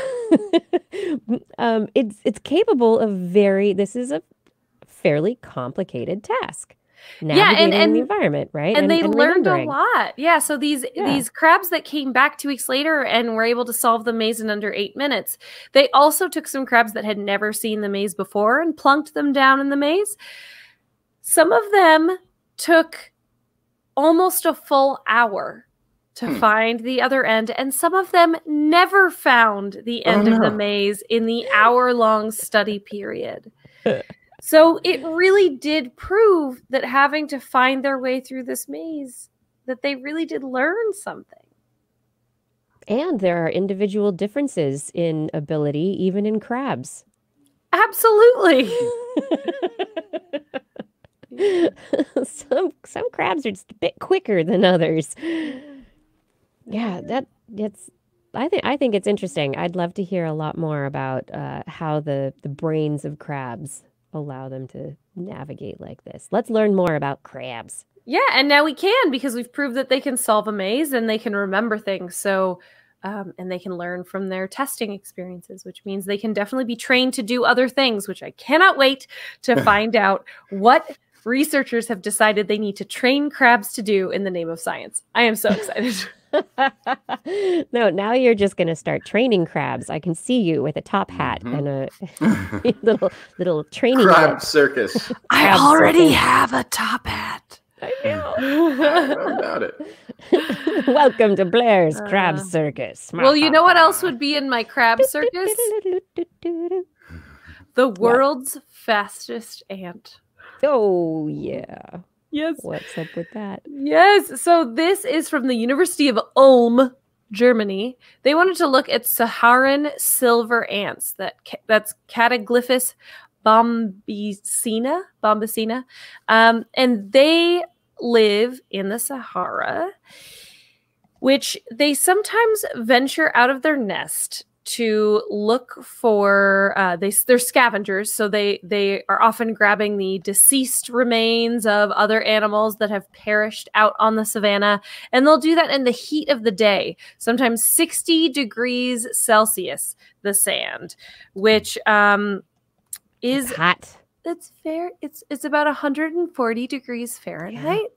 Yeah, it's hot. That really would give your tootsies a blister. But so these Saharan silver ants will go out onto the sand at that temperature. And in studying these ants and just kind of their general behavior, researchers noticed that they were really fast. How fast? Well, after watching them, just going, gosh, those ants were really fast, you guys. They returned in 2015 to film them. And then they spent the past, however many years, 4 years, I guess, looking at the film to kind of discern what's going on with them. They can go almost 1 meter a second, which is so fast. That is very so quick. fast for an ant. It's actually 0.855 meters a second, pretty close to a meter. And that's the equivalent of about 108 body lengths per second, which if you're doing some really rough math, that's like 2 football fields for us. Can you imagine running across 2 football fields in 1 second? In a second. Sign that ant up to my favorite sports ball team immediately. That is very fast. And how do they do that? Well, their film found that they were swinging their legs at speeds of up to 1,300 millimeters per second. It's pretty fast. Just kind of whipping their legs back and forth. And so they did this out in the wild. When they brought these ants into the lab, however, at only about 10 degrees Celsius, they were traveling way slower, about 0.05 meters per second. Because it wasn't so hot and they didn't need to run. They were going, their feet weren't getting as heated up. Yeah. And so the fastest ant before this was at 0.62 meters per second, which is still pretty fast. But they're bigger. So that was only about 50 body lengths. So this is, by body lengths, this is almost twice as fast as that. More than twice as fast. So this makes them solidly, as far as we know, the world's fastest ant. Some other record-breaking animals for speed. The Australian tiger beetles go 171 body lengths per second. California coastal mites go 377 body lengths per second. But these guys are definitely the fastest ants found to date. What makes it also very interesting is that they found in these high-speed videos that their limbs are almost 20% shorter than some of their cousins. So they have shorter legs. You would think longer legs would make you faster. That does not appear to be the case. So it all has to do with their gait. They're actually galloping. They have all 6 feet off the ground simultaneously as they run. What? Yeah. So it's like a gallop. Yeah. They It's might like a be whole so new level fast. of Mulbridge experiment. Yeah. So they might be so fast because of the sand dune habitat, because it's so hot, or even more likely because if they went slower, they might sink into the soft sand. So the next step here is to see more about how they can actually physically move so fast, because the lead researcher suspects that their muscle contraction speeds might be close to physiological limits due to their size.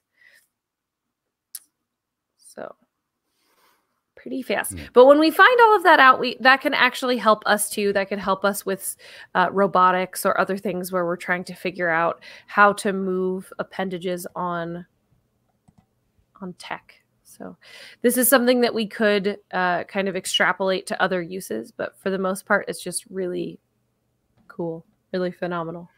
Yeah, I guess this is a thing with being fast with legs at any scale then, because horses will get all of their feet up off the ground at some point during their gallop. It looks like it works all the way down to ants.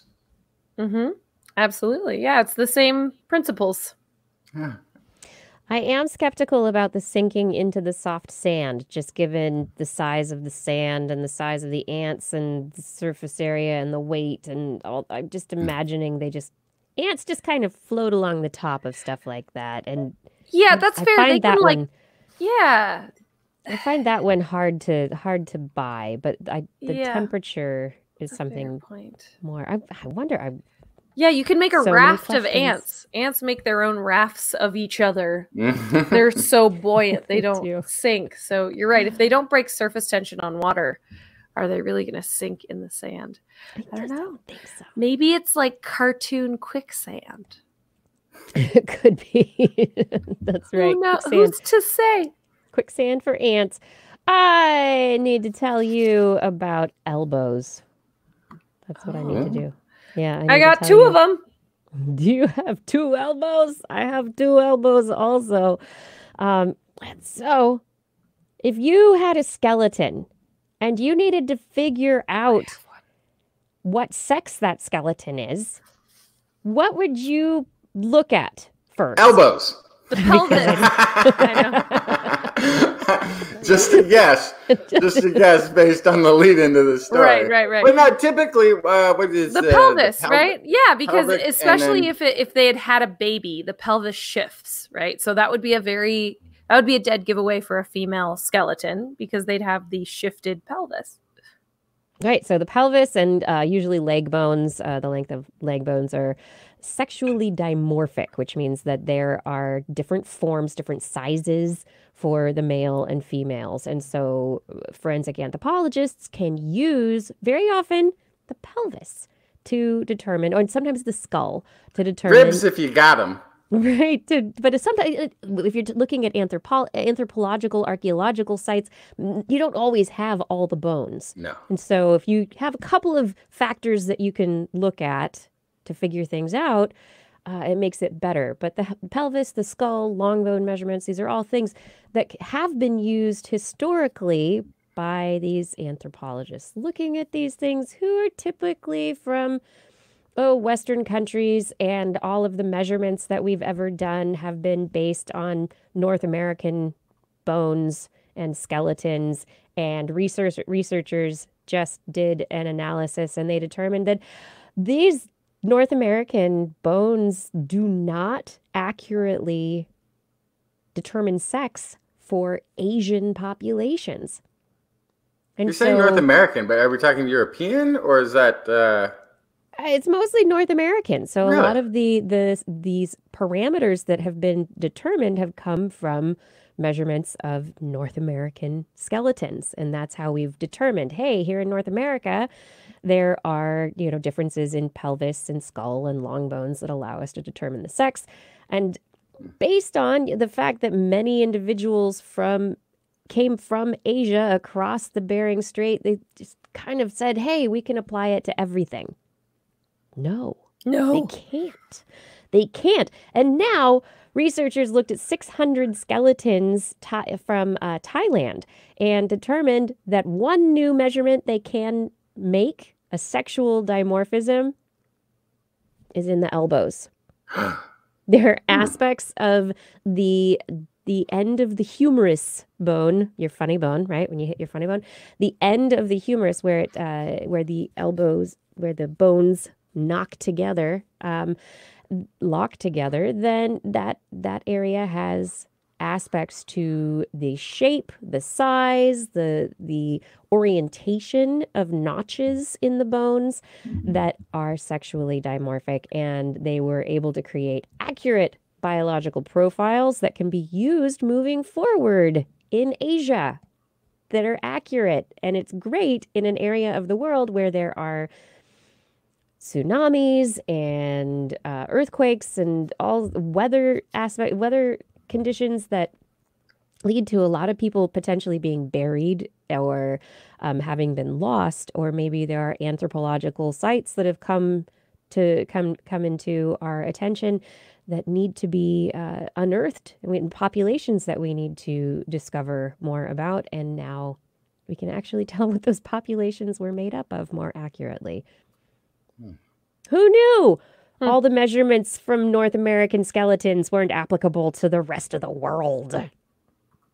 Who knew? Now we know. Elbows. If you have an elbow bone, you can sex a skeleton in Thailand.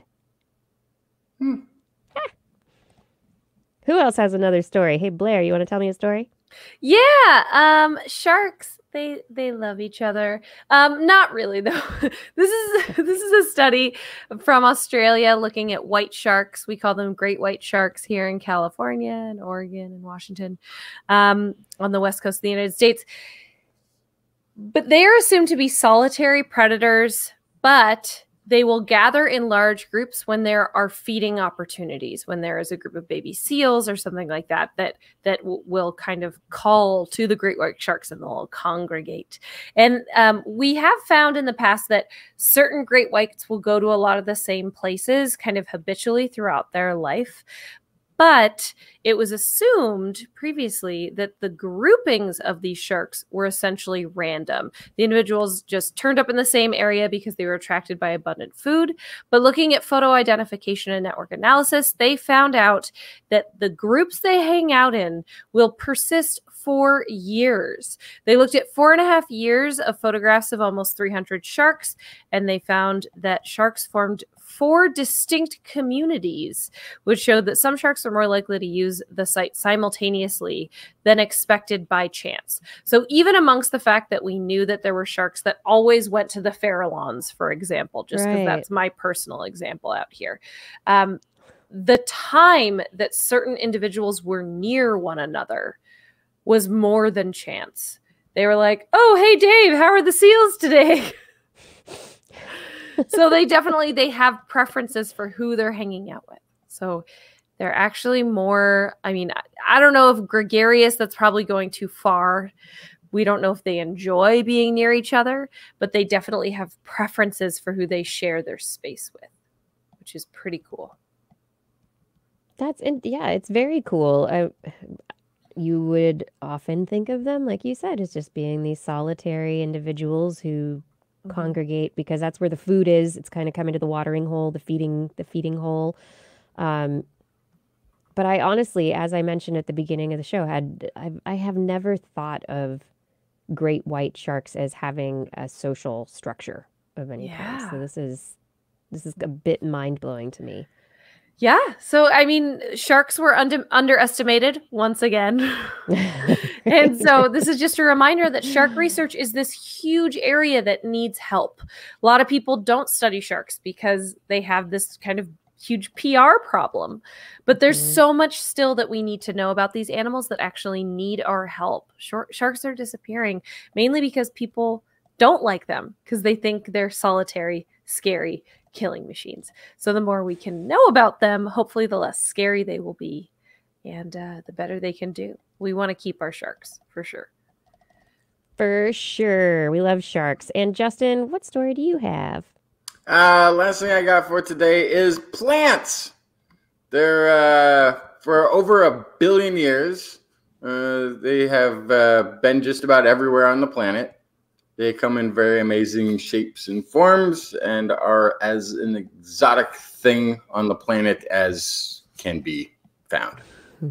And a project known as the 1,000 Plant Transcriptomics Initiative, 1KP, has put the task to 200 plant biologists to sequence genes for more than 1,000 or 1,100 plant species, spanning the entire green tree of life. And they're announcing some results now. They've just published in Nature. So what they've done is, one of those things that you might assume is already being done now that we have this fantastic technology of sequencing genomes. Of course, we've found the genomes for all these different various plants. But however, the majority of the sequencing that's been done on plants has been done on pretty specific crop species, and tends to get better harvest or better versions of a crop that is resistant to a blight or a pest of some sort. So this is the first time they just have apparently gotten the biggest data set of genomes from plants just to look at plant evolution and fit plants into their family tree to see sort of what shows up where. And I did find some sort of interesting things. One of the things is that one of the strategies they found, plant genomes, is a lot of plants will just duplicate a gene. Where they had one gene that does something, they now have in the future generations 2, and then maybe 4 sets of the same genes, which seems a little uneconomical, except then over time, some of those additional sets can begin to mutate freely and take on new aspects. Other plant lines they found would work on mutations and modifications to a very subset of genes without doing the whole duplication and adding the entire genome to itself over and over again.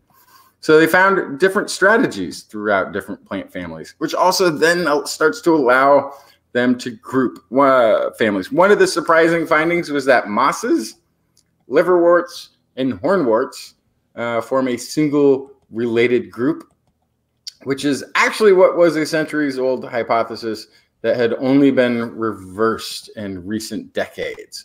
So that whole thing that we do where we start labeling things and start putting them into groups so that we can better understand how they're related and how evolution took place is now possible through this project. They now have a fantastic set of data. So if you're a plant biologist, hopefully you'll have an opportunity to tap into this and compare the plants you have of interest to what they have laid out for you here. Yeah, I love it when scientists go from just the morphological description to be able to for categorizing and then take the genetic information into account, and it shifts our understanding. So like in the bird world, we've seen all sorts of categorizations shift where species have gone from one family to another, or become their own genus and species, and there's all sorts of interesting aspects. So it's neat. The moss getting their own little category separate from the liverworts. Mosses ain't just liverworts anymore. They're not the same. No, that's cool. The diversity of life. And it's neat that there's this project is just going and going and going. I was clicking through links on this story, and they're going for 10,000 genomes next. And that's all part of the massive attempt to sequence all life on the planet. And so eventually. And just just slight correction, it did put the mosses in with the liverworts. It did make them. I thought it separated them. No. The other way. They got separated over recent decades, but for like hundreds of years before, somehow they had been already related. So. Got it. Fine-tuning an understanding of plant relationships. Yes.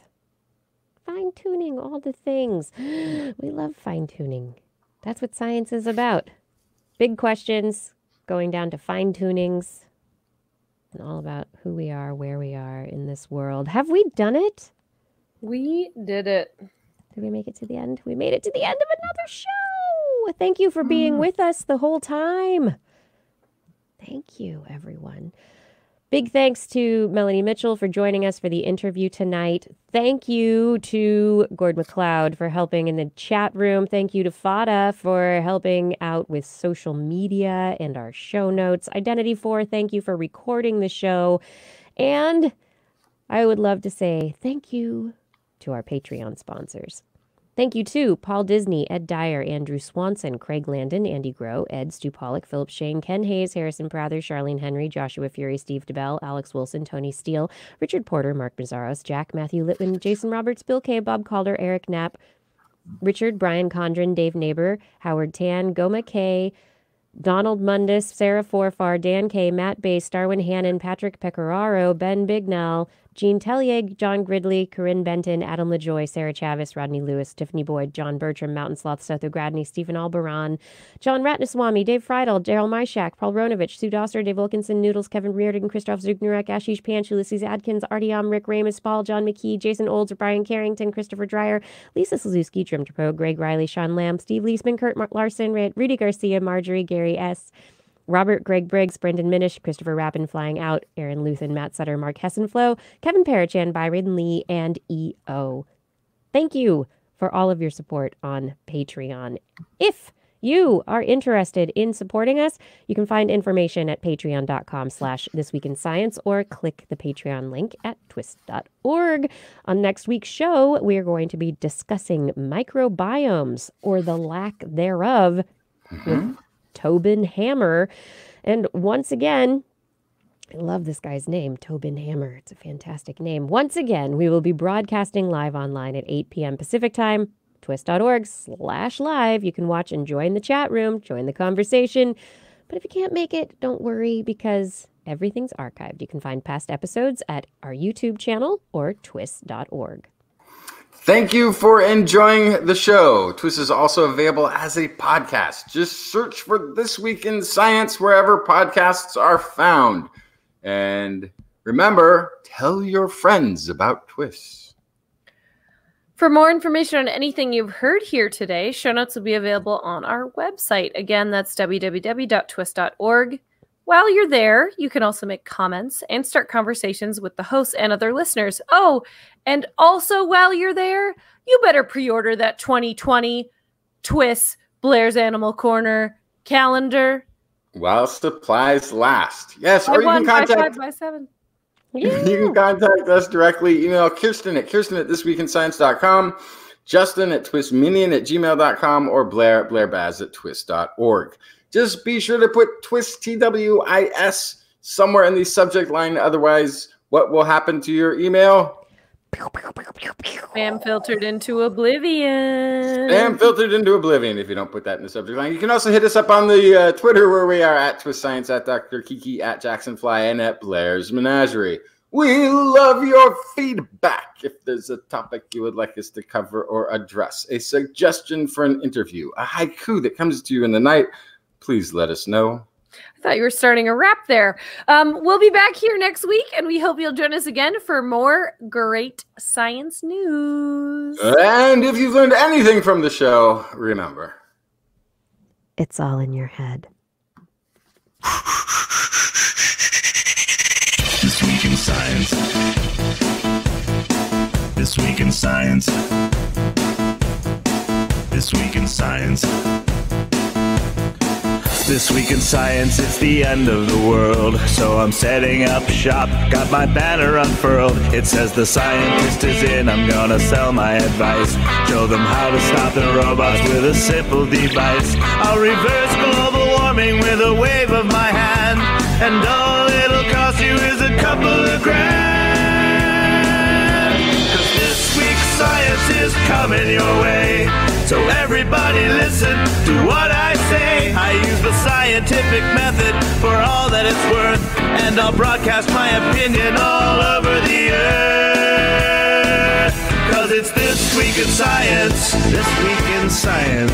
This Week in Science. Science. Science. This Week in Science. This Week in Science. This Week in Science. Science. Science. Science. I've got one disclaimer and it shouldn't be news. That what I say may not represent your views. But I've done the calculations and I've got a plan.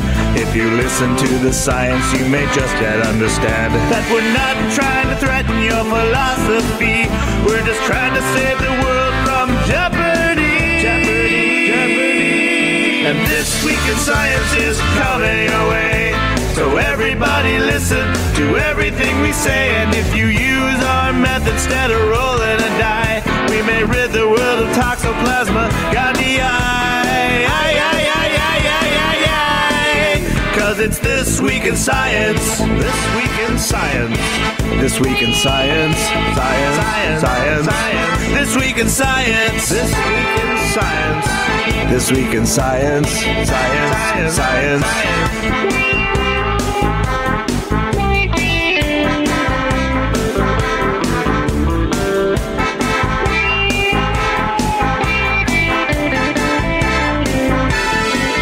Got a laundry list of items I want to address. From stopping global hunger to dredging Loch Ness. I'm trying to promote more rational thought. And I'll try to answer any question you've got.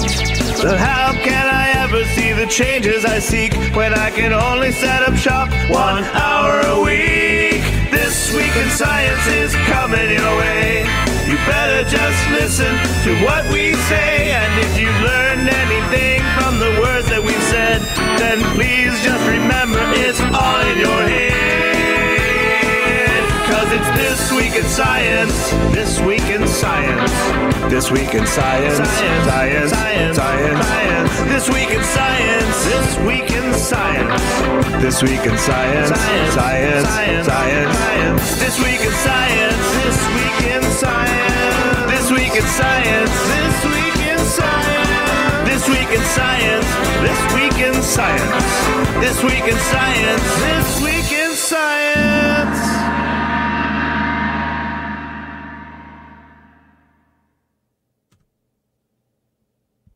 And that's all she wrote, folks. It's the after show. We've made it to the after show.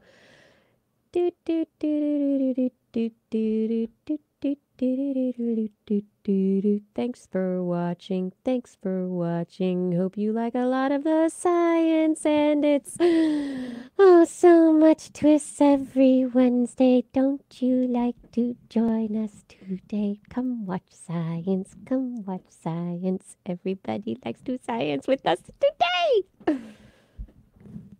Okay. Thanks. My improv. Musical improv is even harder than normal improv. My musical improv. It's on point. No. That's right. New theme song, Hot Rod. That's it. New theme song.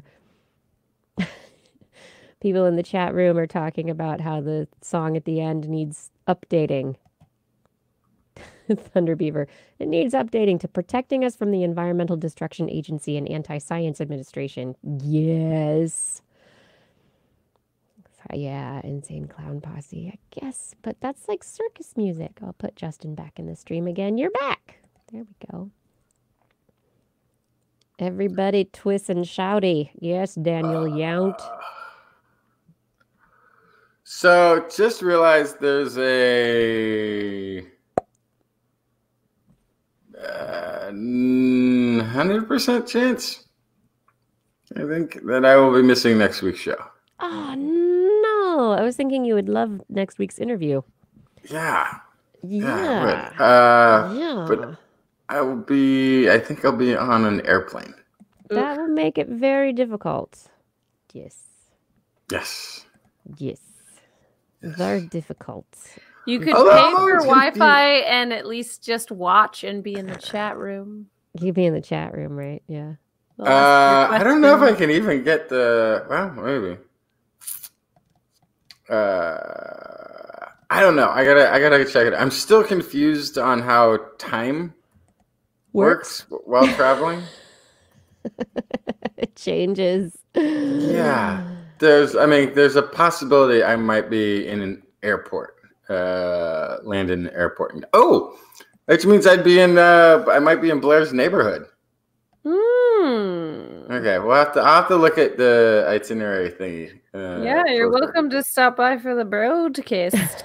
How long is your layover? Depending on. Are you flying into SFO or are you have a layover? Huh? No. I would be at some point. I believe I would be landing in Oakland. Oh, well, that's not my neighborhood. It's the Bay Area. It's in the area. It's the Bay Area. It's not far. Oakland is as close to you as it is to me. No. You're very confused. I'm not saying miles. I'm saying drive time. Oh, well, you're talking about traffic or something. Mm-hmm. That's what I'm telling you. Yeah. It's about the same. It's close. It's right around the corner. It's not. Same thing. It's fun. Do you remember when we took Bart from San Francisco to Oakland Airport? It took like an hour and a half. It took like an hour and a half. Did it really? Yeah. That makes no sense.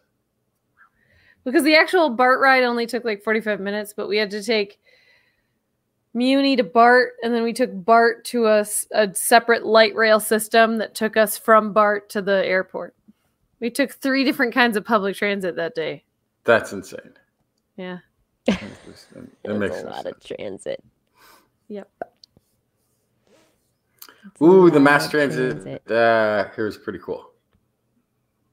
Nice. Yeah, it's everywhere. There's almost too much. It's almost too much. There's no parking if you did get a car. It's like we are. There's no parking because everybody's on it. But it's just a simple card that you beep in when you start and beep out when you leave someplace. So it's like you're keeping track of travel minutes, less so than it matters where you're going or whatever. It's just by time. How much time are you spending on mass transit? You sort of beep in when you start a trip and beep out at the end. Pretty clever. Don't see people fussing with tickets and putting things in machines. It's just this, very simple. Boop. Beep. You could just implant an RFID chip in your arm, and then you'd just have your tag with you all the time. Yeah, which if you did 10 years ago, it wouldn't work anymore because they've changed the system. So it's also, that's the kind of nice thing about keeping it external, is that when the update comes, you don't have to go in for surgery. You don't have another one, yeah. Okay, so no Justin next week, probably, possibly. Yeah, no, it seems very in transit. Likely. Okay. I need some information to finish the calendar. Yeah, so I currently do not have a show on January 1st. Yes, which is New Year's Day, Blair. Yeah. I know, I'm just checking. That's all. I just want to make sure I'm doing what you want. So I'm going to tell you, I went to all my friends and I said, do we have plans for New Year's? What's happening New Year's?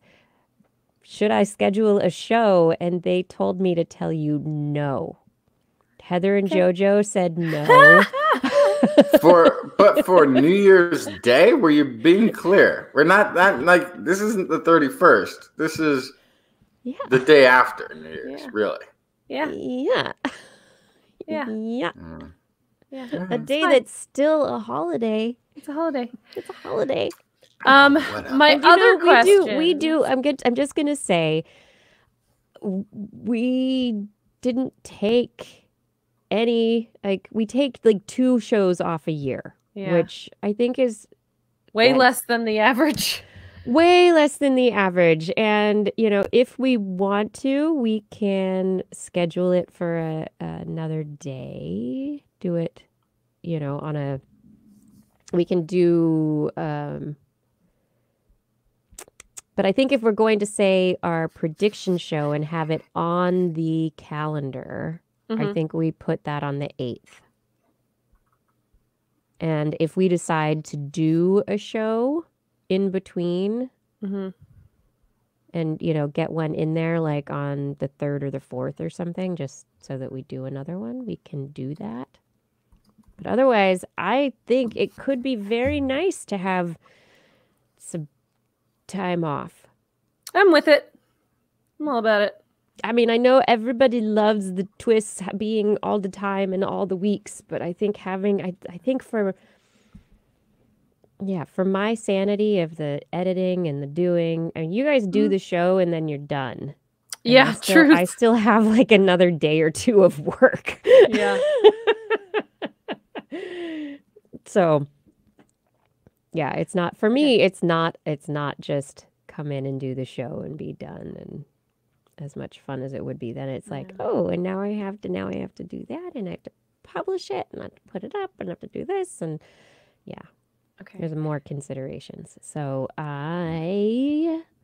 for my mental sanity, yes, I'm going to take that day off. So let's make the 8th the prediction show. You got it. Next. Yes. Next. Do we have information about Sketchfest? No, I haven't heard from anybody about Sketchfest. Okay. Curious. All right. I will hold on. I mean, I feel like we've put it on the calendar pretty much every year we've done it. So I feel like we've had information by around now. I know they said they send out information by early November at the latest. So I feel like we should be getting it soon. Let's see. It's that's like a couple of weeks. The other thing is if we have information on when we're at AAAS and if I want to put that on the calendar. I wouldn't put that on the calendar because that might not even be live. We have a lot of unknowns there. We do have a lot of unknowns until we get there. I mean, we're going to be there, but we can put twists. We're going to be in Seattle. We can just put the festival there. The AAAS, yeah. Okay. Those days are pretty. They have other things on them already, but that's okay.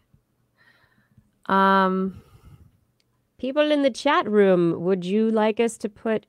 How would you like us to note the AAAS conference? That is not the Saturday is a public day that people can come to. It's like a family days. So if that people could come see the podcast on Saturday, but Friday, I don't know that the family days are open, and I think the podcast would be only for people at the conference on the Friday.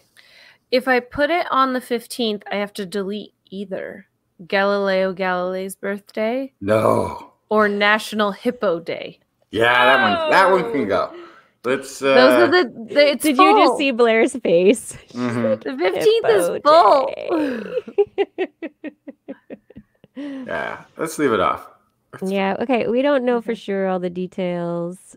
Identity 4. Yes, you can visit the AAAS thingy over the weekend. Saturday and Sunday they do an open. They have an open family days thing so that the public can come and interact, and they have booths and things that are specifically for the public. So yes, you can come to the AAAS thingy for a day. And on Saturday, the 15th, we will be doing a half an hour TWIS broadcast at When did I get that last year? So I'm just Saturday? checking. Mm-hmm. What? Yeah, Ooh. Saturday. Well, we're doing Friday and Saturday, but Saturday the 15th is the one that I think will be the public can come to. Oh.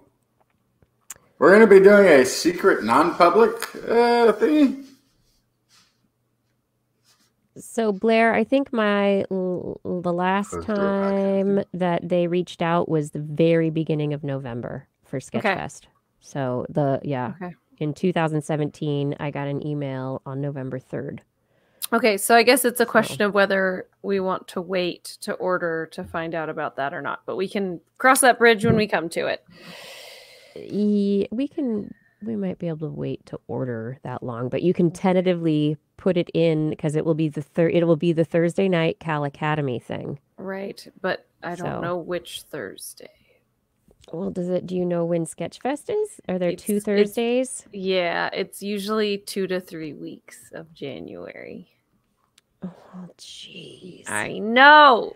I know I'm frustrated because I'm also trying to plan my personal life around that, and I'm not sure what it's gonna be. Last year it was the Thursday before Martin Luther King Day, but it's not always. Okay, January 9th to 26th. Yeah, that's a broad little bit. So the 9th to the 20th. Yeah. So it's either it could be the 9th, 16th, or 23rd. How grand. How grand. Okay, yeah. So yeah, we might wait on that one. Okay. I'm just looking at so TWIS is on April Fool's Day. That'll be fun. Yay! Oh my God, we could do a fake science show. Oh my God, that'd be so fun. It would be super fun, and then we could have people vote on what they think is the real story. Oh, what's that's the very fake fun. story? We could do one of those kinds of things. Love that. Oh, I did it before. It says, I hope the AAAS thingy will be in the calendar. I went to go write it down in the calendar, but I don't have it yet. Good. You'll have to wait, my dude. Oh, Okay, let's see. That's funny. Okay, I'm just looking for other potential conflicts here I had questions about. And then I have to do all of the research on all the dates. It's like the least favorite part. My least favorite part of making the calendar. It's so frustrating. I have a good tip for you. Yeah. You could look at last year's calendar. That's what she does. But some of the dates change. Yeah, they change. So some dates are like November 1st every year. Yes. And some are the 3rd Thursday. Oh, that's annoying. In November. That's really annoying. Yeah. So that's very frustrating. So as we did this year, I did not put an episode of TWIS the night before Thanksgiving. Speaking of one of the 2 episodes we normally take off. Oh. I want to say it's not on our calendar this year.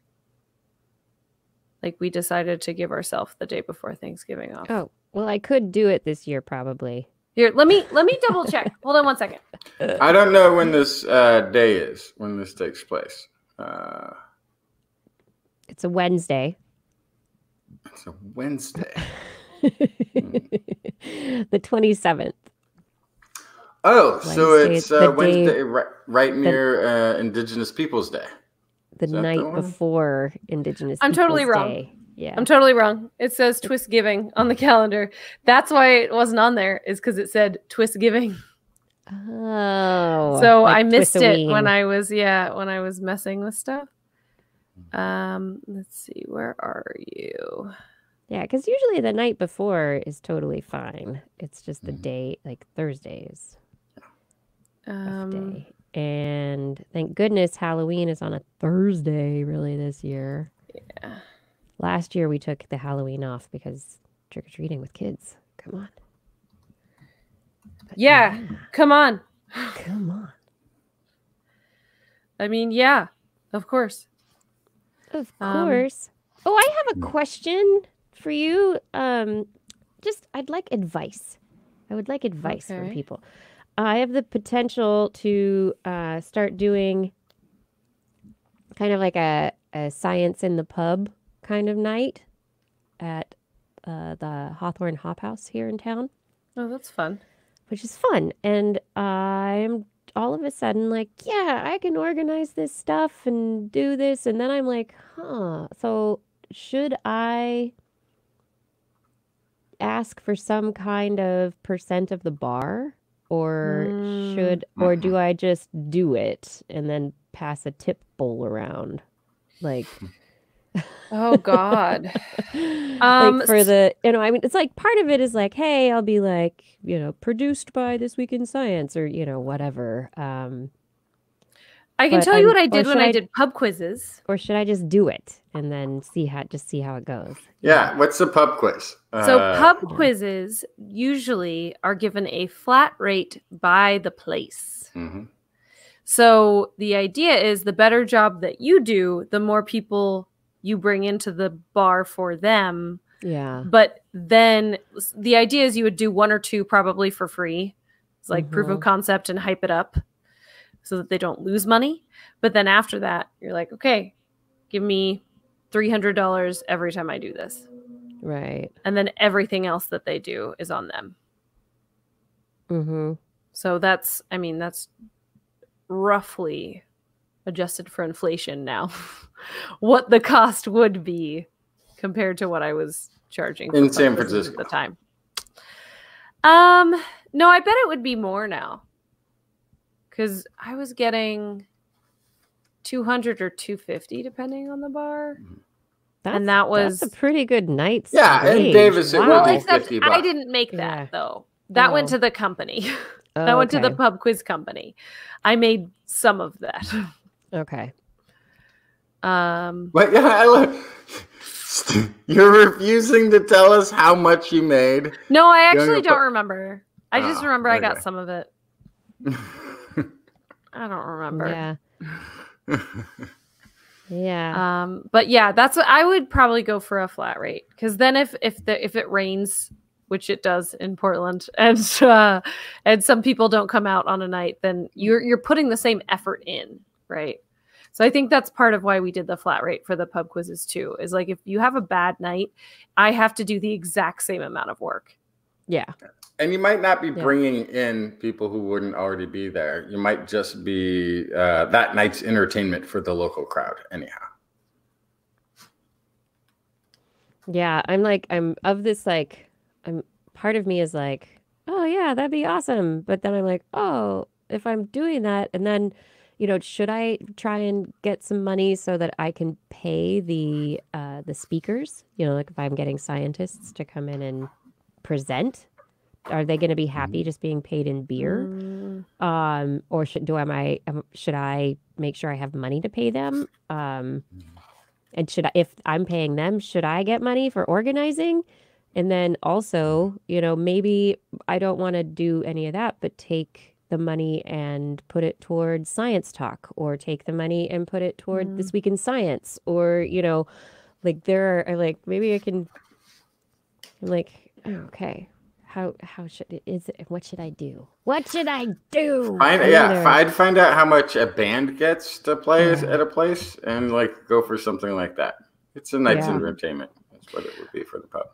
Well, and I feel like a lot of your guest speakers probably have books or something like that they can sell at the event, which I feel like is their added value, or at least something that they can promote. So if they have something to promote, that's kind of what you're paying them in, is exposure. Yeah. Exposure kills people. True. But it also can make a career. It can make a career, exactly. Yeah. Yeah. Okay, last scheduling questions for 2020. $50 to $100 says Thunder Beaver. TWIS in December does not fall on anything. It falls on the 23rd and the 30th. So we're good with shows, right? Or do we want to take one off. Wait, what? In Next December year. 2020. Oh, stop. We're talking calendar. I'm just asking. Just put them on. Put them on.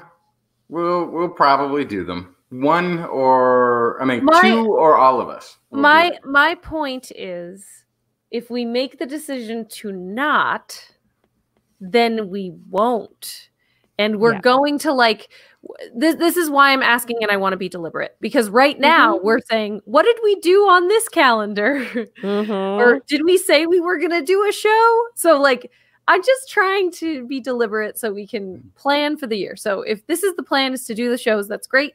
If we want to consider taking a day off in December, that's also great. I'm floating it out there. I want to see how everyone's feeling, and I would like to set an intention, even if it changes later. I like intentions. Yes. I would put it for every Wednesday. And then we can inform listeners a week ahead or 2 weeks ahead if we know that we're not going to be able to make one in that year. But I would set it there, even because it's TWIS night. Even if it's even if it's not a new live show, it's still TWIS night. Yeah, it is still TWIS night, but I'm just trying to think of kids' schedules. I'm imagining that next year they will have their holiday from the 21st through the 1st. And if I do travel at all, it'll be during that time period. But still, if I have internet, if I'm traveling, I would be able to do, unless I'm somewhere like New Zealand. I would be able to do the shows, and we can cancel them. But we could also, if we want to put down specifically the year in review show, we can schedule that one for the 16th. Okay. And then do the prediction show on the first Wednesday of January. Okay. And so then that leaves the 23rd and the 30th as regular shows. Right. That we could do or cancel, depending. Do you like that, Justin? Yeah, that's fine. Or would you rather we could do the prediction show on the 23rd? It's just hard to say, because those are going to be like the holiday vacation time that people with jobs and the kids from school and all that kind of stuff have. And so, yeah, I think we should, I want to be. What are you saying? No, I think Kiki's just making a valid point, which is part of being our best selves is taking care of ourselves. And there is a potential that it might actually be really good for one or multiple members of us to take a week off during a time when everyone's off of work and lots of stuff is going on. Yeah. Okay, sure. So we don't have to decide this right this second. No, but we'll put it on there. But we're talking about a year from now. Yes, we are. But we're also taking 2 weeks off this year. So there's taking 2 weeks off this year and then 0 weeks off next year are very different strategies. So that's why I'm just wondering, floating it out there. You're talking to somebody who has a planning brain that goes out about a month. Yeah, I know. About a month. I get that, which is us why talking about AAA. And you're talking about a year. You're talking about, you could be saying 10 years from now. It's as relevant to my brain as a year from now. Okay. 20 years from now, Justin, in the middle of December. I'm the person that at 10 o'clock in the morning. Calendar. No, I hear you. That I have stuff going on every night of the week. I'm just saying you need to not consult. You need to not consult me. Want to explode. You need to not consult me, but just tell me what's happening a year from now, and that'll work. I have no capacity to plan a year in advance thing. So Justin is vehemently anti-canceling shows, but also anti-planning. Responsibility for thinking about it. Yeah. So that being said, perhaps that vote is weighted slightly less. Yeah. So really what I'm trying to say is, Kiki, reflect. Oh, And she left. Okay. She left. So I guess my vote now counts plenty boy. because it's one that's left here. So yes, Kiki, reflect. Let me know what you think. I think that planning to take even just the 30th off next year is not a bad idea. Just to have a planned break. So think about it. We don't have to decide right this second. But if we plan ahead and we decide to take it off of the calendar, then people are not expecting us. And I also think that's nice. So yeah. Identity Force says, just put a disclaimer on the calendar. TWIS broadcast subject to change. Which is always true. And then Hot Rod says, we come first, family comes second. Exactly. That's it's not even family. It's my brain. Is family. So if I don't plan to take time off, I don't take time off, which is part of this, is me recognizing that in my professional and personal life, in my day job, I have to very deliberately plan days off, or I never take days off, and then I want to go insane. So yeah. So and also if we are going to take a day off anywhere in the schedule, that very late December, early January is the right time. Because also publications have slowed, which is also part of why we have the prediction show and the year in review show. Also, because at some point, looking at the news stories that were out that week, wow, there really weren't many because everybody is on vacation. Yeah, well, and I know for me personally, my podcast queue of things that I listen to builds up during those 2 weeks because I'm doing so much stuff with other people.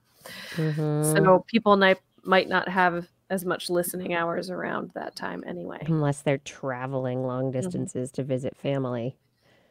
We're good for that. We're good for that. Yeah, that'll be awesome. I don't know. There's going to be... Oh, okay. And she's gone. There is going to be 2 weeks... I don't know if it's going to be the first 2 weeks of July or the last week of June and the first week of July. But I'm going to France. Oh. I'm going to go to Europe and go to France in 2020, and I'm very excited. Oh, sun's coming up. It's starting to get brighter. I'm so sorry. It's okay. Oh, is that your easel? That's an easel. Ooh, look at the sun coming up.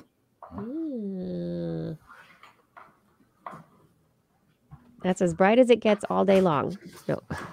That's it. This is midday in Denmark. You can see it's got the clear gray sky. Some nice light coming in. Good windows. Yeah. Amazing. Yeah. But I am excited, Thunderbee, for your part, French Canadian. That's funny. Yeah, I am excited. So June, July, end of June, beginning of July, I'm going to be gone for a couple of weeks, but that doesn't mean that the show cannot go on. Okay. The show will continue. I just have to learn how to use StreamYard by then. Yeah. It's easy. Great. Can't wait. You can totally do it. I was pretty amazed. I'm like, this is really easy. I like it. Nice. Yeah, it is great. Have you either of you seen Unnatural Selection on Netflix yet? I heard about it, but I have not seen it yet. Highly recommend it. I think it was really good. There's a lot of debate. I was on Twitter talking to people about it all weekend long. I think it was really good. I think it covers stuff. And there's some other, I guess there are some other documentaries that are coming out about gene editing and biohacking and all sorts of stuff. It's a big topic right now. It's awesome. The world is changing. What does it mean to be human? That should be a narrator, right? That would be fantastic. It's my anti-Attenborough. What does it mean to be human? One of my many voices. Okay, what's going on next week? Halloween. Are we wearing costumes for Twissoween? Ed asked earlier. Oh, it's on actual Halloween? No, it's the night before. It's the night before. Okay. It's the night before. We don't need costumes. Yeah, I'll do a little something, something. Do a little something, something if you feel like it. Exactly. Mm-hmm. Ed was asking whether there's a family costume in the works. At this point in time, I don't know what the heck I'm doing. I'd have to figure something out. Kai wants to be a Dementor. Oh my god. What is a Dementor? I don't even know what that is. It's from Harry Potter. They suck souls out of people. It's a soul sucker. Yeah, okay. Those are scary. Yeah. Well, Halloween's for scaries. He wants to be a Dementor. So, I don't know. Maybe I'll be like... I could probably dress myself up like... what was the name of the is it divination? Yes, teacher? Mrs. Trelawney. Mrs. Trelawney. Professor Trelawney. I bet I could do that up pretty nicely. Get myself a little crystal ball. Yes, that would be fun. Ooh, it just takes lots of scarves and big layers. glasses. Big glasses. Yeah. Yeah, I could do that. Could be Trelawney. That's something I could put together pretty easily. I don't know. I might need to get a wand. Yeah. You'll be able to find one of those pretty easily. Or you could just go find a nice stick. I don't I'll just go find a stick. I'll go for a walk. Yeah. Get a stick. Yes, PDX is an easy place to get witchy. Absolutely. Yeah. Wait, what? Hot Rod's gonna be a streaker? The costume is cheap, but the jail time is expensive. Good one. Guess what? In San Francisco, no jail time for that. No, that's right. You can be naked. Public exposure is totally legal. What? That's real. That's ridiculous. Yeah. It's real. You have to carry a towel. If you go into public places, you must sit on a towel. That is the only rule. Thank goodness it's cold there. Yeah.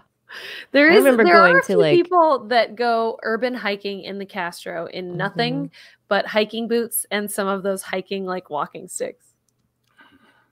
It's just the thing that they do. Yeah. I've gone to like so many of the street festivals in San Francisco, and there are a number of people who were just there. Yeah, maybe wearing shoes and sunblock on their nose. Yeah. And there's the naked bike ride. That's a thing. That's in Portland. Which sounds so uncomfortable, and it's here too. They stole that from Portland. I'm not surprised. But it always seems to catch me by surprise. Like I always like forget that it's happening, and then I'm like, what? Oh, there's so many. There's so many naked people on bicycles. Like, was that guy? Was she? That just looks uncomfortable.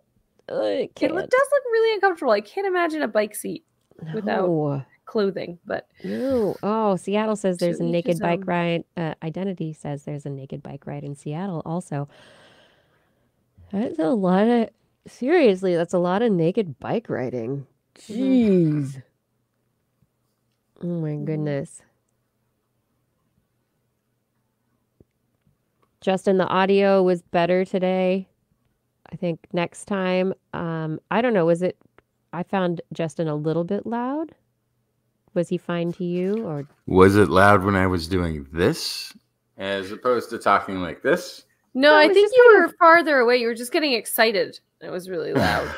Yeah, well, that's just going to happen. Well, it's just that's so not the interesting mic's fault. Maybe last week you hadn't had enough coffee or something because I had to cut out a bunch of stuff because you like mumbled off into nothingness. There were a bunch of, you'd be like, Yeah. and this and then and there was this, I was like, I'm editing it afterwards. I was like, what happened there? I thought I could hear it when we were It's talking. early. It's early in the morning that I'm getting up to do the show now. Very early. It's not a comfortable place for I'm tired. No. Yeah, that's it. That mumble. There you go.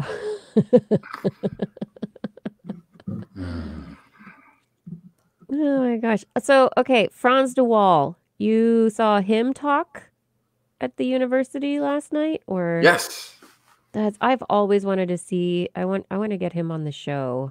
Oh yeah, He's an interesting guy. Interesting research, decades of research, and fun stories. Good speaker, fantastic. Yeah, he's got some, like, his books are amazing, and he's just he seems like just such an interesting. And he is currently promoting a book, Mama's Last Hug. Yes, that's right. So that's the sort of thing that sometimes motivates people to go on talk shows, podcasts, that sort of thing. Mm-hmm. Yes, it does. Mm-hmm.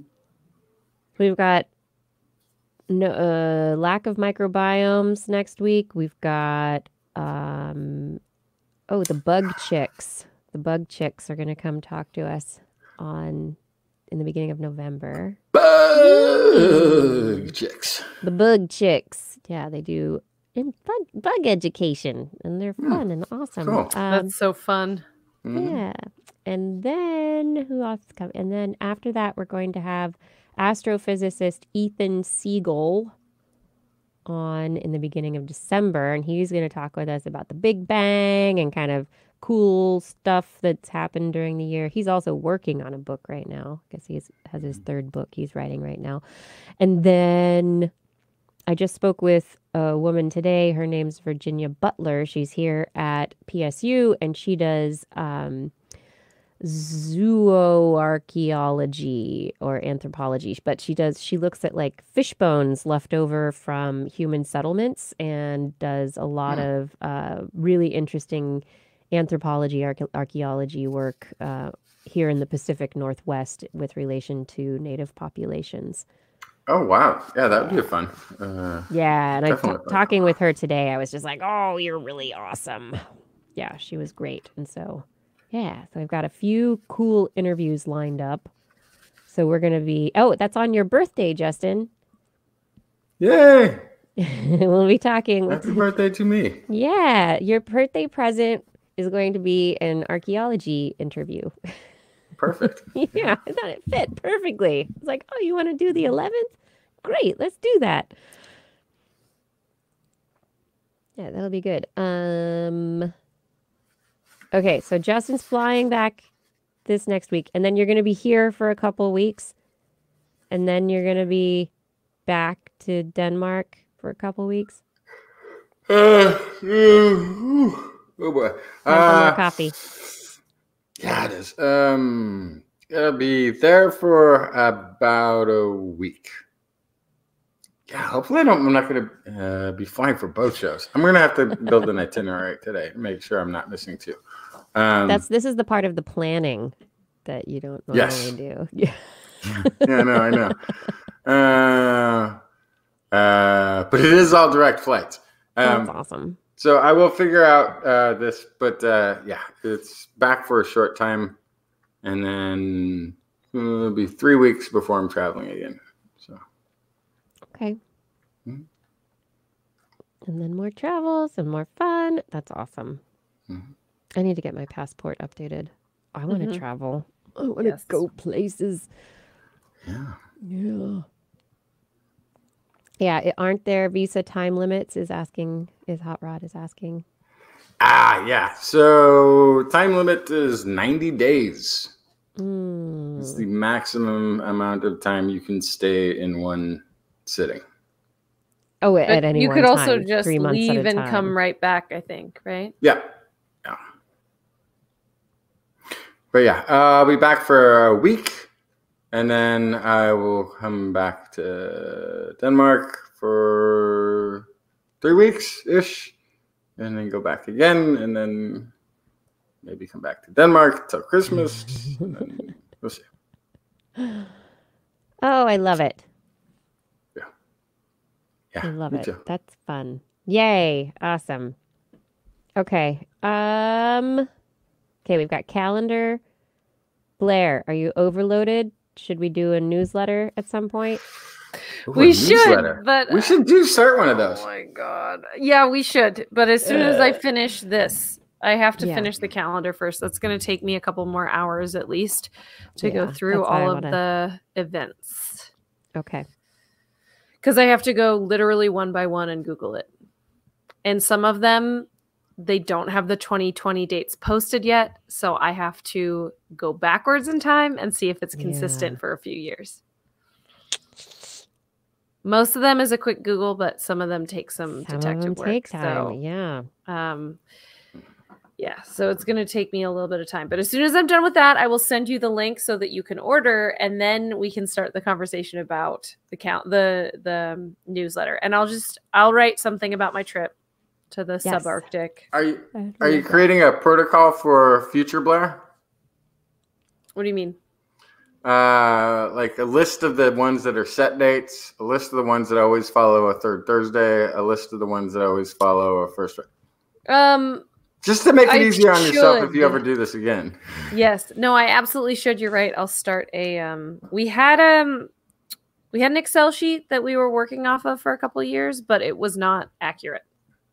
So I tossed it out last year, which is why I'm starting from scratch again. But I will start an Excel sheet again. That is a good idea. Yeah. For somebody who doesn't plan anything. No, it it is pretty a smart decent. one. Preventing myself from having to look into the same thing over again. Yeah. Yeah. Yeah. Oh, I think my child fell asleep. Now he's waking up again. Gotta get him upstairs to bed. It's like he fell asleep, and I'm like, I can be down here talking forever now, but I need to head to bed. I need to head to bed as well. I need to start my day. You need to start your day. We're on the opposite sides. And yeah, next week, Twist-a-ween. That'll be fun. I'll be sorry to miss you, Justin, if you're on a plane. I'll try to make it. I don't know. I don't have the itinerary set yet. So You're just gonna like jump out of the plane with parachute. Be like, I gotta go to TWIS. I gotta get closer to Wi-Fi.